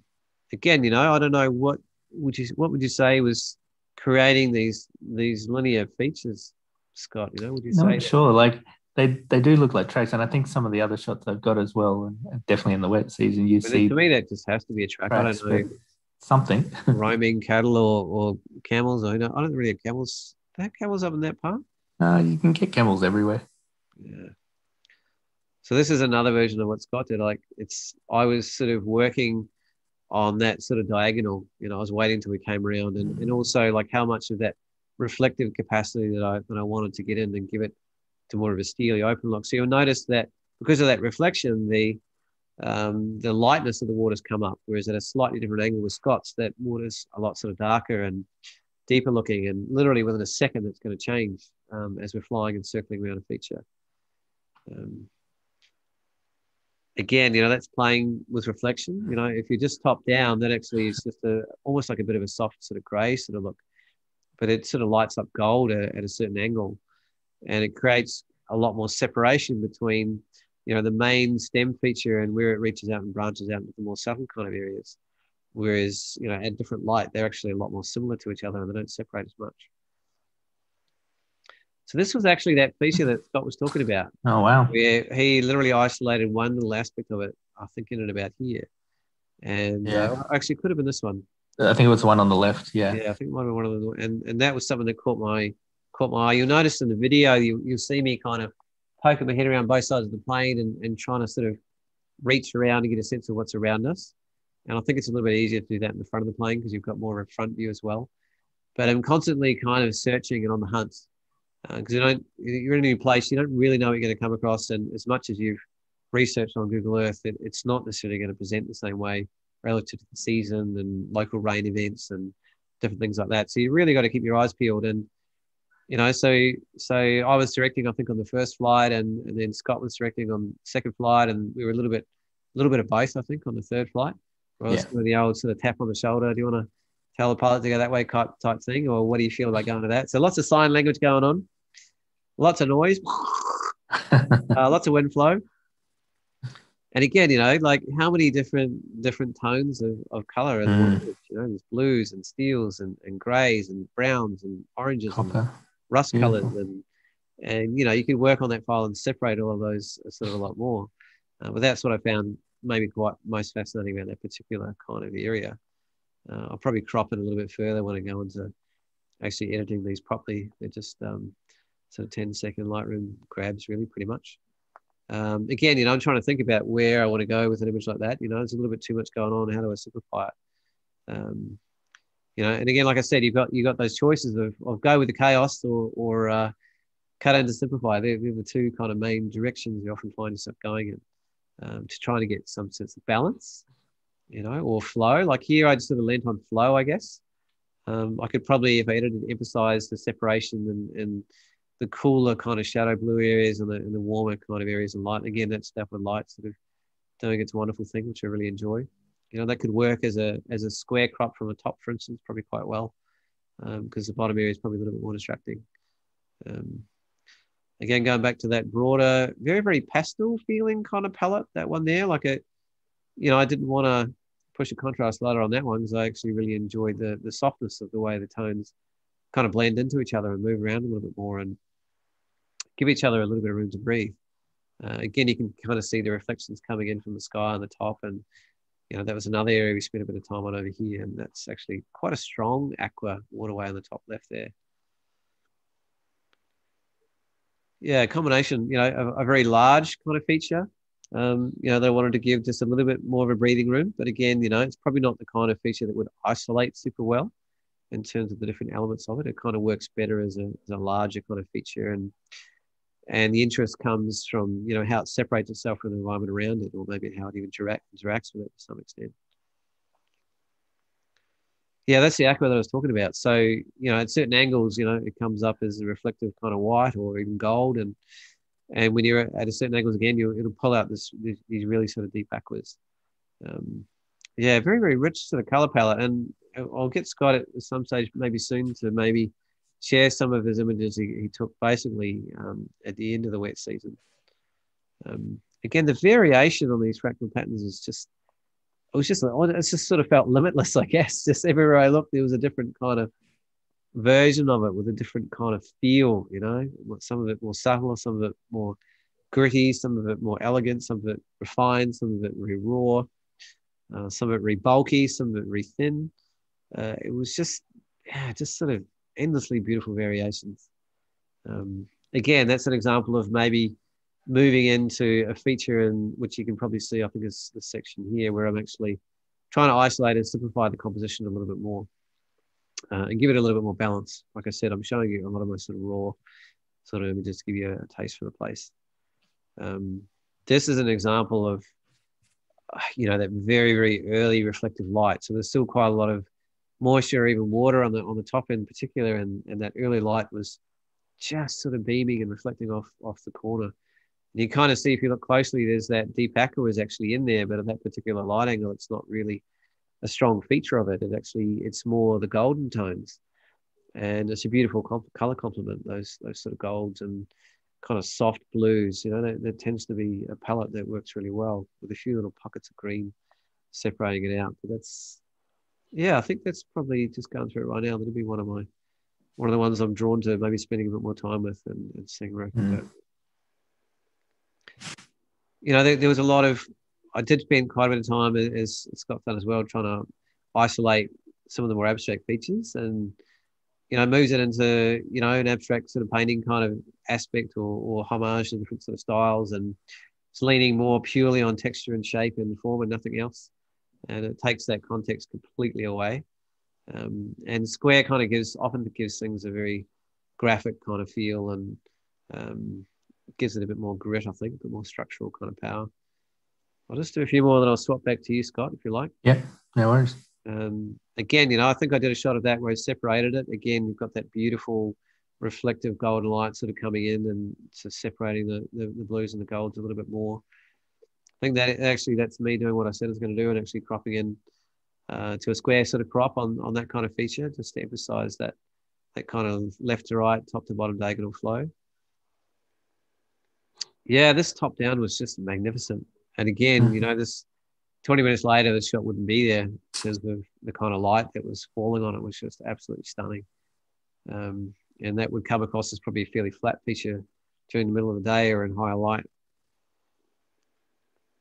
Yeah, again, that's just an image I included just really to show you, because there it is literally reflecting off the sea. And if you get down low enough, and this is where the height relative to your subject and distance becomes a real issue, because you're only going to get these kind of shots for a second or two on the features that you want to photograph, and you have to be at the right height and shooting into the sun at the right angle to get them. And I don't know what happened here, but this looks almost like crystal or something to me.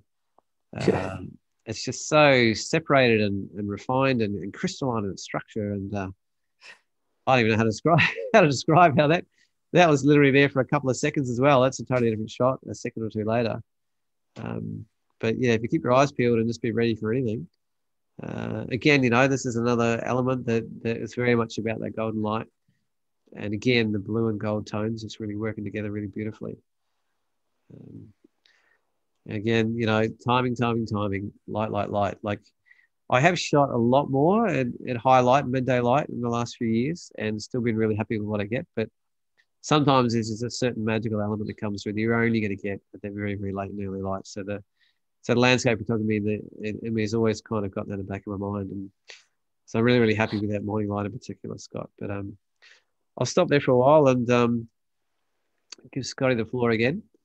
And I don't know how far away you are from maybe some of those images.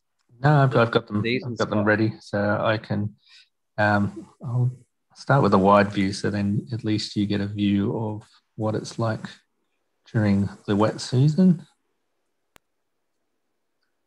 So during the wet season, I know when we were there it was March, and there's still a lot of areas that the landscape was there was dry sort of structural sort of patterns around, but there was water everywhere. So when we did look at the landscape the first time, and this was the first time I'd ever been there, so when I was looking at it, I was looking at it from sorry, I know I've gone grey, but I'll bring it back up.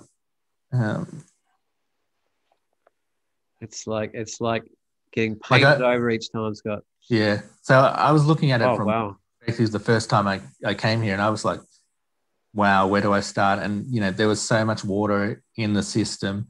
There was water in like every part of the system, in the estuaries, in all the structure, every element had some sort of water surrounding it. So it was very different and obviously very green and lush. But the one thing I did notice was the more I started exploring the area, the more it started to reveal all these colors that I didn't even think would be there. I'll bring one up that shows a good example. I'll go with this one. Sorry, it's a stupid program I've got for sure. What are you using, Scott? Just out of curiosity. It's just the Windows. Oh, here good old Windows. Yeah. So this was just some structures there, but there was so much. There was blues and purples and lots of different sort of reds and browns within the color system. But the system was just lush, like everywhere was like vibrant, lush greens and reds in the waterways themselves. Yeah, much bigger emphasis on the greens and blues and kind of reds, I guess, from what I can see. Yeah, I'll bring up one of the wider shots. It's got a bit more color in it. Yeah, I was sort of shocked when Scott first showed me just how different it was. Like it's really massively different. I mean, the structures are there, but the way you relate to them is really different because a lot of the features that we were shooting and I was isolating were actually underwater.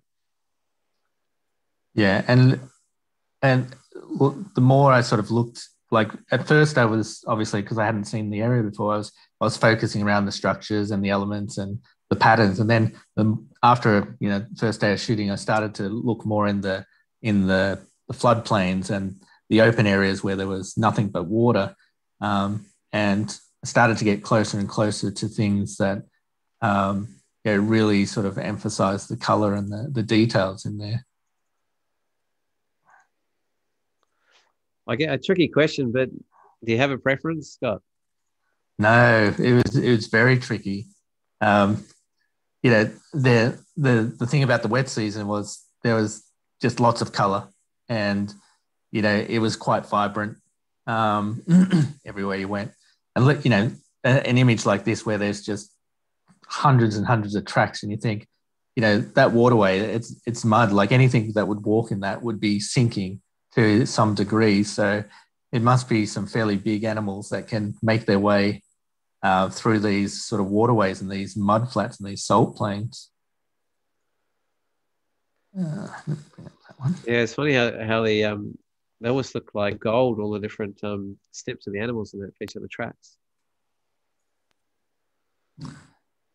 Oh wow! And just as vibrant, like there was a lot of like I said, a lot of greens, a lot of deep colors. I think that's the one thing about the wet season.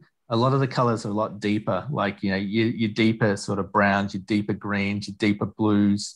Found that when I was exploring the area, that I felt like the color palette was very similar across the range of the areas, but everything was vibrant. So where you had greens, they were vibrant greens. Where you had reds, they were vibrant reds. And this is just layers of water on whatever the landscape is below. But there was just such a different amount of color. Let's see if I can. Yeah, I noticed they all seem darker too. You talk about their richness, but it has quite a different aesthetic and quite a different mood to it from an emotional sort of point of view because of that as well. I think it doesn't have any of that kind of drier, more open, deserty kind of feel to it. It has a much kind of more moody or richly organic feel to it. Yeah, I felt that like wow. you always felt that there was going to be really strong sort of vibrant color wherever you shot across the landscape. And even in the areas where it was a little bit dry, it was still, a darker landscape because I guess everything was wet. Even though the areas had dried out, there was still like layers of water that were probably just below the surface that were, revealing themselves. I wanted to ask Scott, having been there a couple of times, you have, not me. Yeah. What are some of your tips for travelling there? What are some of the things that you need to know if you're going to go up to the Gulf country and have a look around in the area? Yeah, look, I think the one thing that was quite interesting for me is, so when we were doing our trip around Australia, because of COVID, we got stuck in a lot of places, and this was on my list to come to, and I was aiming to be here around September, October of 2020. But because of COVID, we got stuck in places, we couldn't get out of places, and you had to wait it out. So by the time we got here, I didn't want to miss out on the area. So it was a bit of a fluke that I came up here in the end of the wet season. And even getting up here at that time of year is very difficult because majority of the roads are underwater. And even when we came in here, we had to detour by about 400 kilometers to get into Burketown on a road that was not underwater, because most of the roads were still somewhere between 1 to 3 meters underwater. And you think, how is this possible driving these roads in dry season? But when you get up to a waterway or a low area of land, these floodplains, like they literally, you can see the depth that the water has come up to during the floodplains. The one thing that's interesting about the area is that as soon as the rain stops, the area actually dries out, or the water reduces quite quickly up in these areas. So it's only a matter of months before it goes from being 3 meters underwater to being, back to a level where you can drive through again. So, yeah, I think logistically about getting to a place like this, you either drive in and take your chances in towards the wet season, or you wait till completely the dry season. Once it's a dry season, there's a lot of roads in to these areas, and they are one of the places we went to, Karumba, which is, I think, maybe a couple hundred kilometers or 250 kilometers to the east of Burketown. That was more of a touristy place. So a tourist town with lots of campgrounds, lots of accommodation, lots of, facilities there. Sorry. Well, lots being a relative term, but yeah. Yeah, well, I think lots in terms of compared to Burke. Lots of crickets. Yeah, yeah. Lots of crickets. Yeah. But yeah, I think, getting up to a lot of these places, like, it took a bit of research finding out what was there, what was possible. Yeah. And the funny thing is, like, I've contacted multiple operators in the last 2 years about doing stuff up in the north parts of Australia. That's anywhere from, WA, NT to North Queensland and the Gulf and stuff. And, you can always tell that these one-man shows or these one-woman shows because, no one ever responds to email. Like, it's just no one responds to email. You have to ring these people up to even get their attention. And even when you get their attention, it's like, oh, yeah, maybe we can do that. Or, yeah, maybe we'll see. It's all very vague. And, it's such a process to just, get anything in these regions happening. So yeah, it takes a bit. Like, I think, obviously most of us know that if you want to do something, everything's possible. It just is how, when, and how hard you want to do it. Yeah. Really great. I'm going to keep sharing, Scott, while you're talking, because yeah, no worries. We're starting to run along time-wise, but again, here's that beautiful reflective light. Just a broader shot that I probably wouldn't use, but it gives you that sense of what you can now work with. You can just see the hints of the gold just running on the edge of those waterways. It's just magnificent. And reading the weather ahead of time, knowing that you're going to get a gap in the clouds in the morning, using apps like Windy, which Luke's an absolute master of. Getting your timings sort of right. I think I showed one earlier. Sorry. Yeah, you sort of world's your oyster in a place like this, depending on how low you fly, how high you fly, what angle you're shooting out at, sort of what time of day you're working with, and as we've got a lot more clarity of with Scott, is what season you're working at. So many more of those more open, bright kind of yellows and soft browns and gentle greens and whites, actually, from what I can tell, relative to those darker kind of blues and deeper greens and almost like purple kind of tones that we're going through. A lot of Scott shots in a different season. Like, I'd be fascinated to go back at a different season and shoot it again. And I have no doubt it would have a very different aesthetic. This is my elephant eye or dugong eye. I don't know whichever one you want it to be. I think it's a crocodile, to tell you the truth. Are you like crocodile? See little eyelashes here in the eye? Yeah. With a circular shape. That one just sort of really stuck out to me when I first saw it. Crocodile, yeah. We didn't get to see croc on the strip, I don't think. No. A little bit surprised by. I think if you took a step in the water, you would have found one. Yeah, yeah, I was close a few times because the water's so murky at that time of year that it's kind of like, take your risk how close do you get, because they're ambush creatures and they just sit and wait for you to turn up and offer them breakfast, lunch or dinner or an afternoon snack. So it's weird, sort of, Nick, when you're up in that country, just constantly wondering where they are and how close they are, and whether you want to, sure, I haven't seen anything. I've been here for half an hour. Shall I go a little bit closer to get the shot that I want? And that might be the exact wrong moment to have a crack at that one. I suppose you're probably better off shooting with a longer lens and staying back where it's safe. I think for increasing your likelihood of staying alive and keeping all your limbs, absolutely. Yeah, and I guess you got to keep one eye on the what you're shooting and one eye on what's happening around you. Yeah, don't turn your back to the water and just be kind of ready. I actually just found this shot yesterday. It's I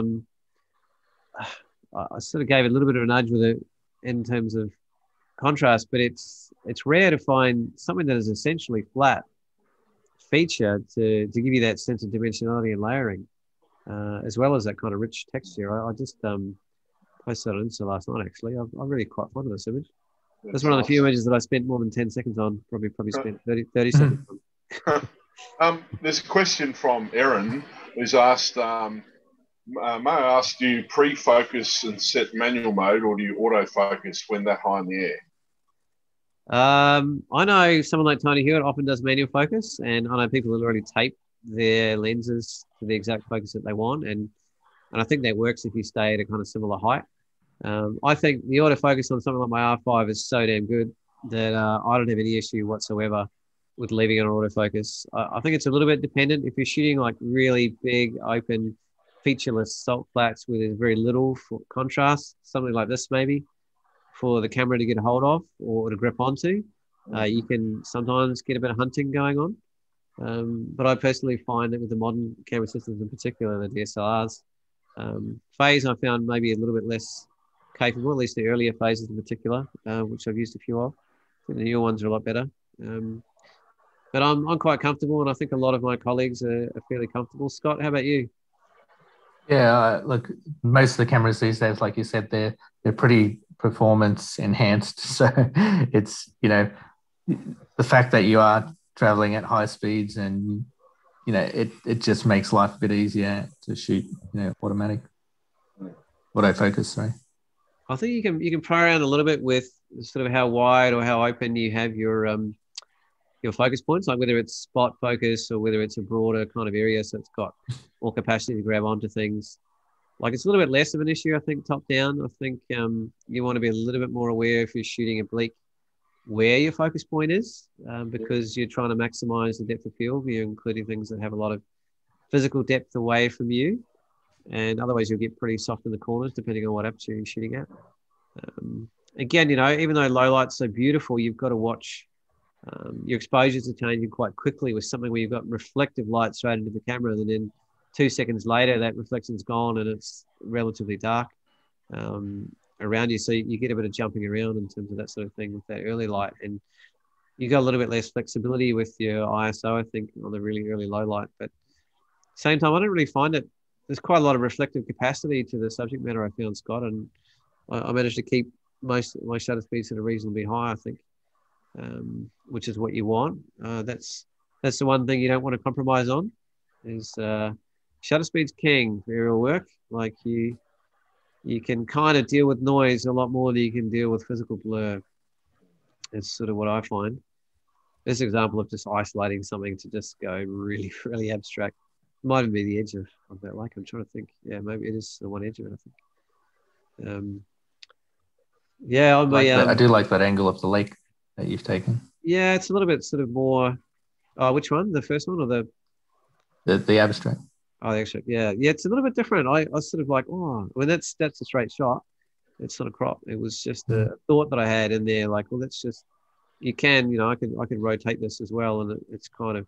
It still works top down. I think is kind of an interesting one.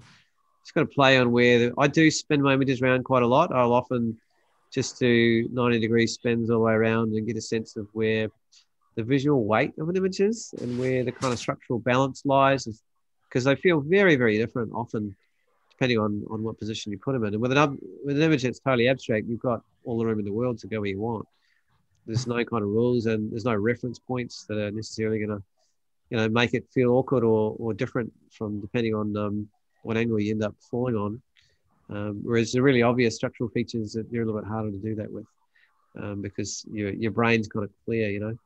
Here again is a wider shot to give you a sense of the interplay of the different, and the dynamism of the different kind of features, and kind of the way the ecosystems sort of start interplaying with each other, from the rivers to the salt flats and the mud sort of waterways and the mangroves.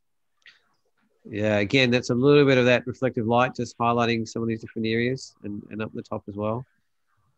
Oh, Scott, I want to go back. I'm just like, Indeed. Again, you know, just a real pastelette kind of brush. I'll just zip through these last ones because we're. Do you have many more you want to show, Scott? No, I think we've covered a good range, and okay, gives people an idea of what it's like up there. Yeah. I think they got a pretty good us. Again, you know, you've seen that feature in a reflective capacity where it's totally different. More of a simplistic kind of color palette without that, but still a little bit of sidelight there, just giving it a little bit of structural depth in there. So I was quite drawn to these big open areas, Scott, as you know. I kept tapping on the shoulder saying, "Can we go over there?" I hope you don't mind.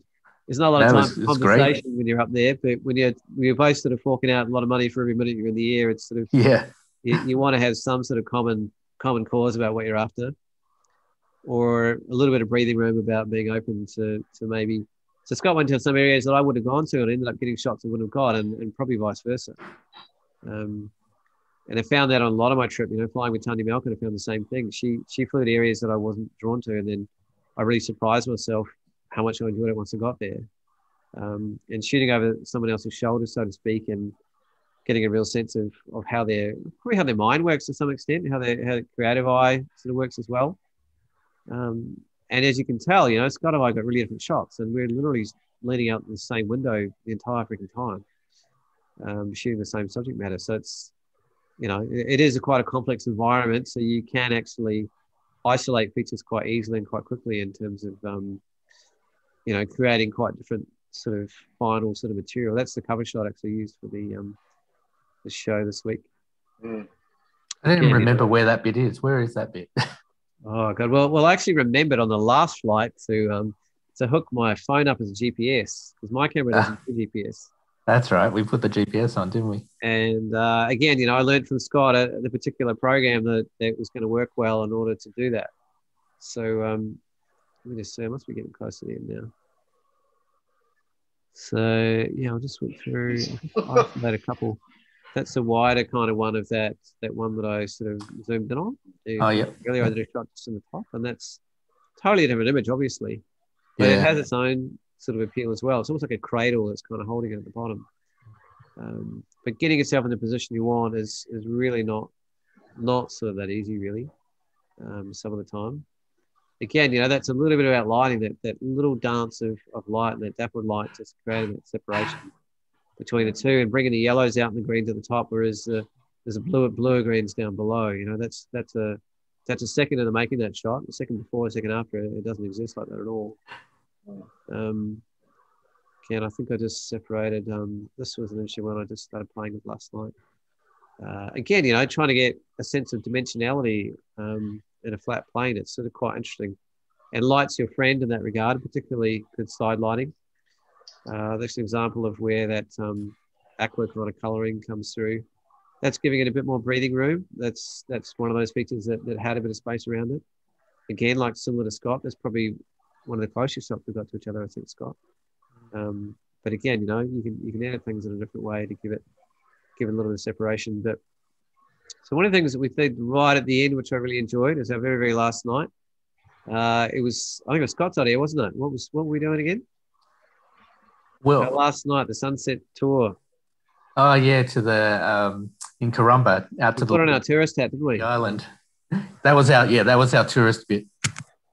And it was fantastic. It was literally a sand island out in the middle of the ocean, just sitting on its own. I think I actually have a I thought, Scott, I haven't got a profile shot of you, so I banged out one of those, and we literally chugged out on a boat, landed on this island, which looked like it should be underwater. It's about a foot high, and you know, they bring out the champagne and the prawns, and of course Scott and I just took off instantly the other end of the island and started shooting, and flying drones and catching the sunset. And actually, this Scott there sort of getting this drone up. He was first and best dressed on that one.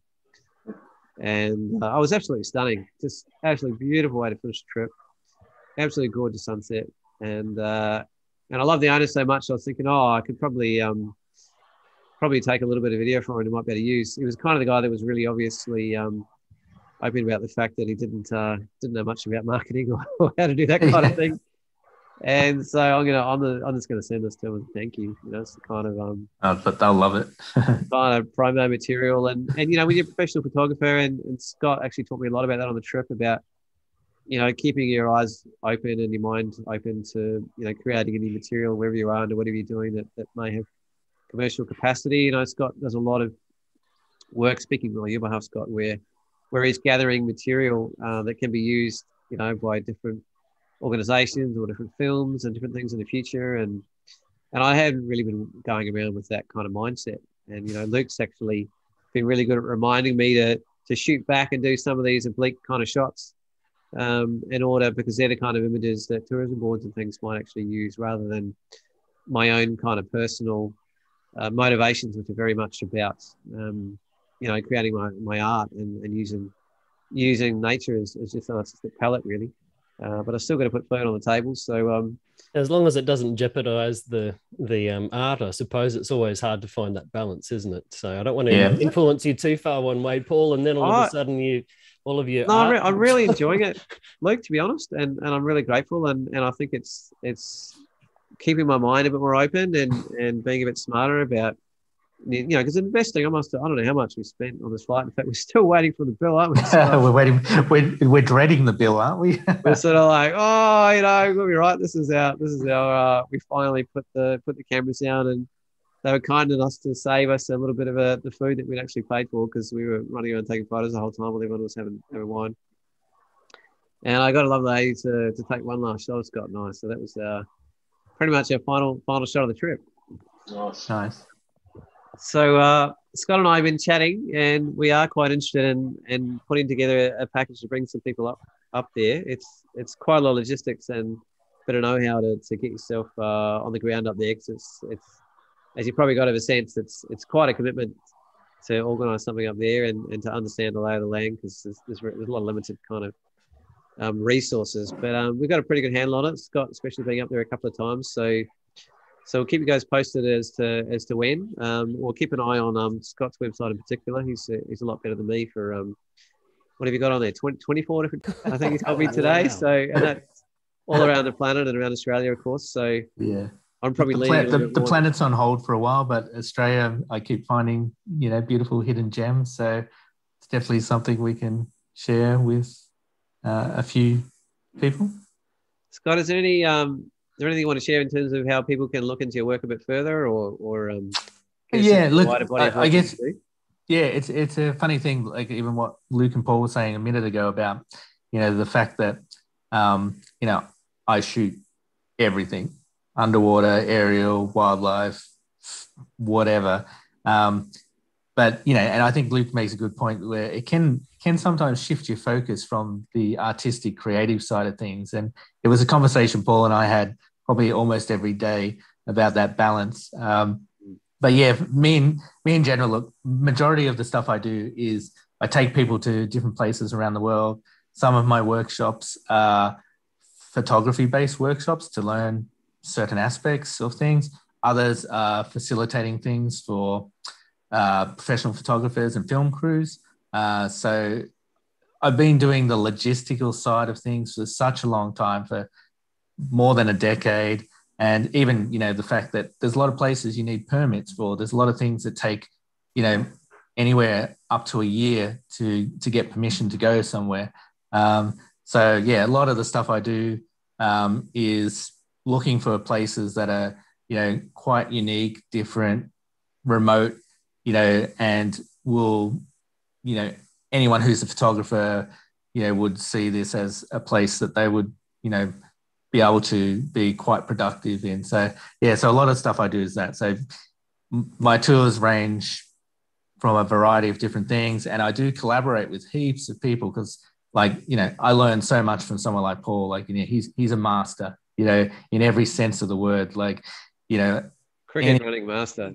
Any discussion you have with Paul is actually quite a fascinating one and quite informative, and always a learning moment. So from my point of view, I'd probably be working with some amazing people like Paul, and at other times I'm taking people to different parts of the world doing different things. So, if you'd like to join me or us at a certain point in time, definitely hit me up. I've always got something interesting on the go. I've always got a plan that's at least 2 to 3 years in advance. So I know what's going on that far in advance for a lot of stuff I do.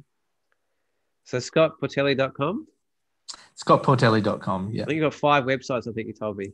Yeah. Well, it's because I do different things. So I've got one, for taking people to swim with whales. I've got one for my photography. I've got one for the tours.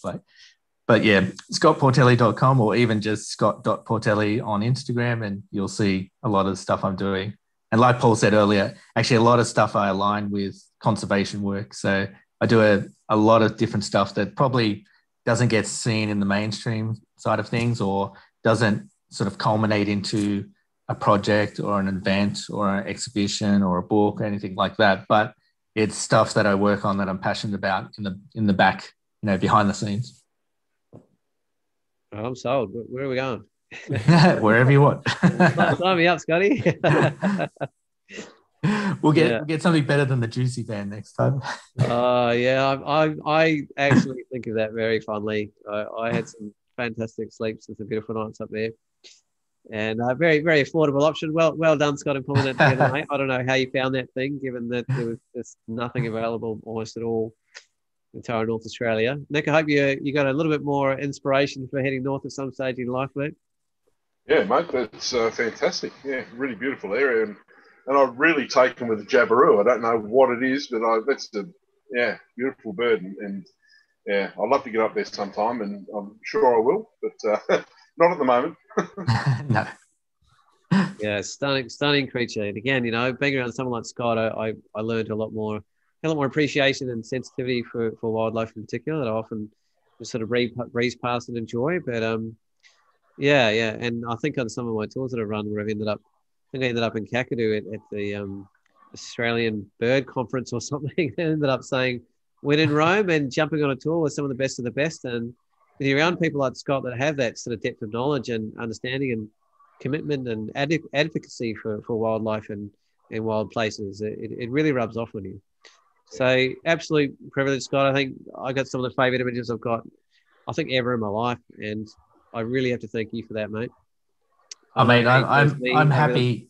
I'm happy that everything went well and you really enjoyed the experience. And for us getting to know each other, that was amazing too. Yeah, that was gold. Seems like we're still friends. Yeah, we're definitely right in each other's pockets. That's for damn sure. 24/7. We're sleeping in the same car, or banging in the same plane, or spending 8 hours a day in the same camp kitchen. We were, or 10 hours drive in the same car back on the same day. We did well. Indeed. Absolute privilege, Scott, and an amazing part of the world. Indeed. This has been this kind of blank area to me in terms of my knowledge of Australia, and it has been for a long time, and it really took someone like Scott's sort of vision and motivation and invitation to get me up there, and so lucky I pulled it off, and I got away almost scot-free through the COVID lockdown cycle. Poor old Scotty's actually caught in Sydney now, but he's like a rubber band, so the second he's free, he's going to be out of there. Oh, yeah. Packing the car and crossing the border. Awesome. Luke and Nick, thanks for your patience for letting us kind of take the show tonight and take the reins. No worries. It's been amazing, and really great to get to see the swathe of images that you were able to come back with, and I'm sure there's plenty more there that you haven't even been able to attack yet. Most of them probably, to be honest. Yeah. So no, that's great. And Scott, we'll have to have you on again another time to talk about all of the other amazing work you do as well. I particularly love your cuttlefish work and that kind of stuff as well. So there's you're up to an underwater wildlife show sometimes, Scott. It's It's definitely veering away from your landscape. No, that's all right. I think our viewers really appreciate having a bit of variety, and it's always interesting to learn different things. Yeah, and especially we get and I'll jump at it all the time, but especially because there's so much going on in Australia with Australian marine life, and the cuttlefish is a good example. The population was almost decimated, in 2013 and 14. And it recovered over 5 years when the government put a ban on fishing. And then now they've released that ban, which means everyone can fish them again. So, things like that, it's quite, part of, that education process that you need to go through with a lot of that sort of stuff. But there's amazing stuff in Australia that I think we're so lucky here. Absolutely.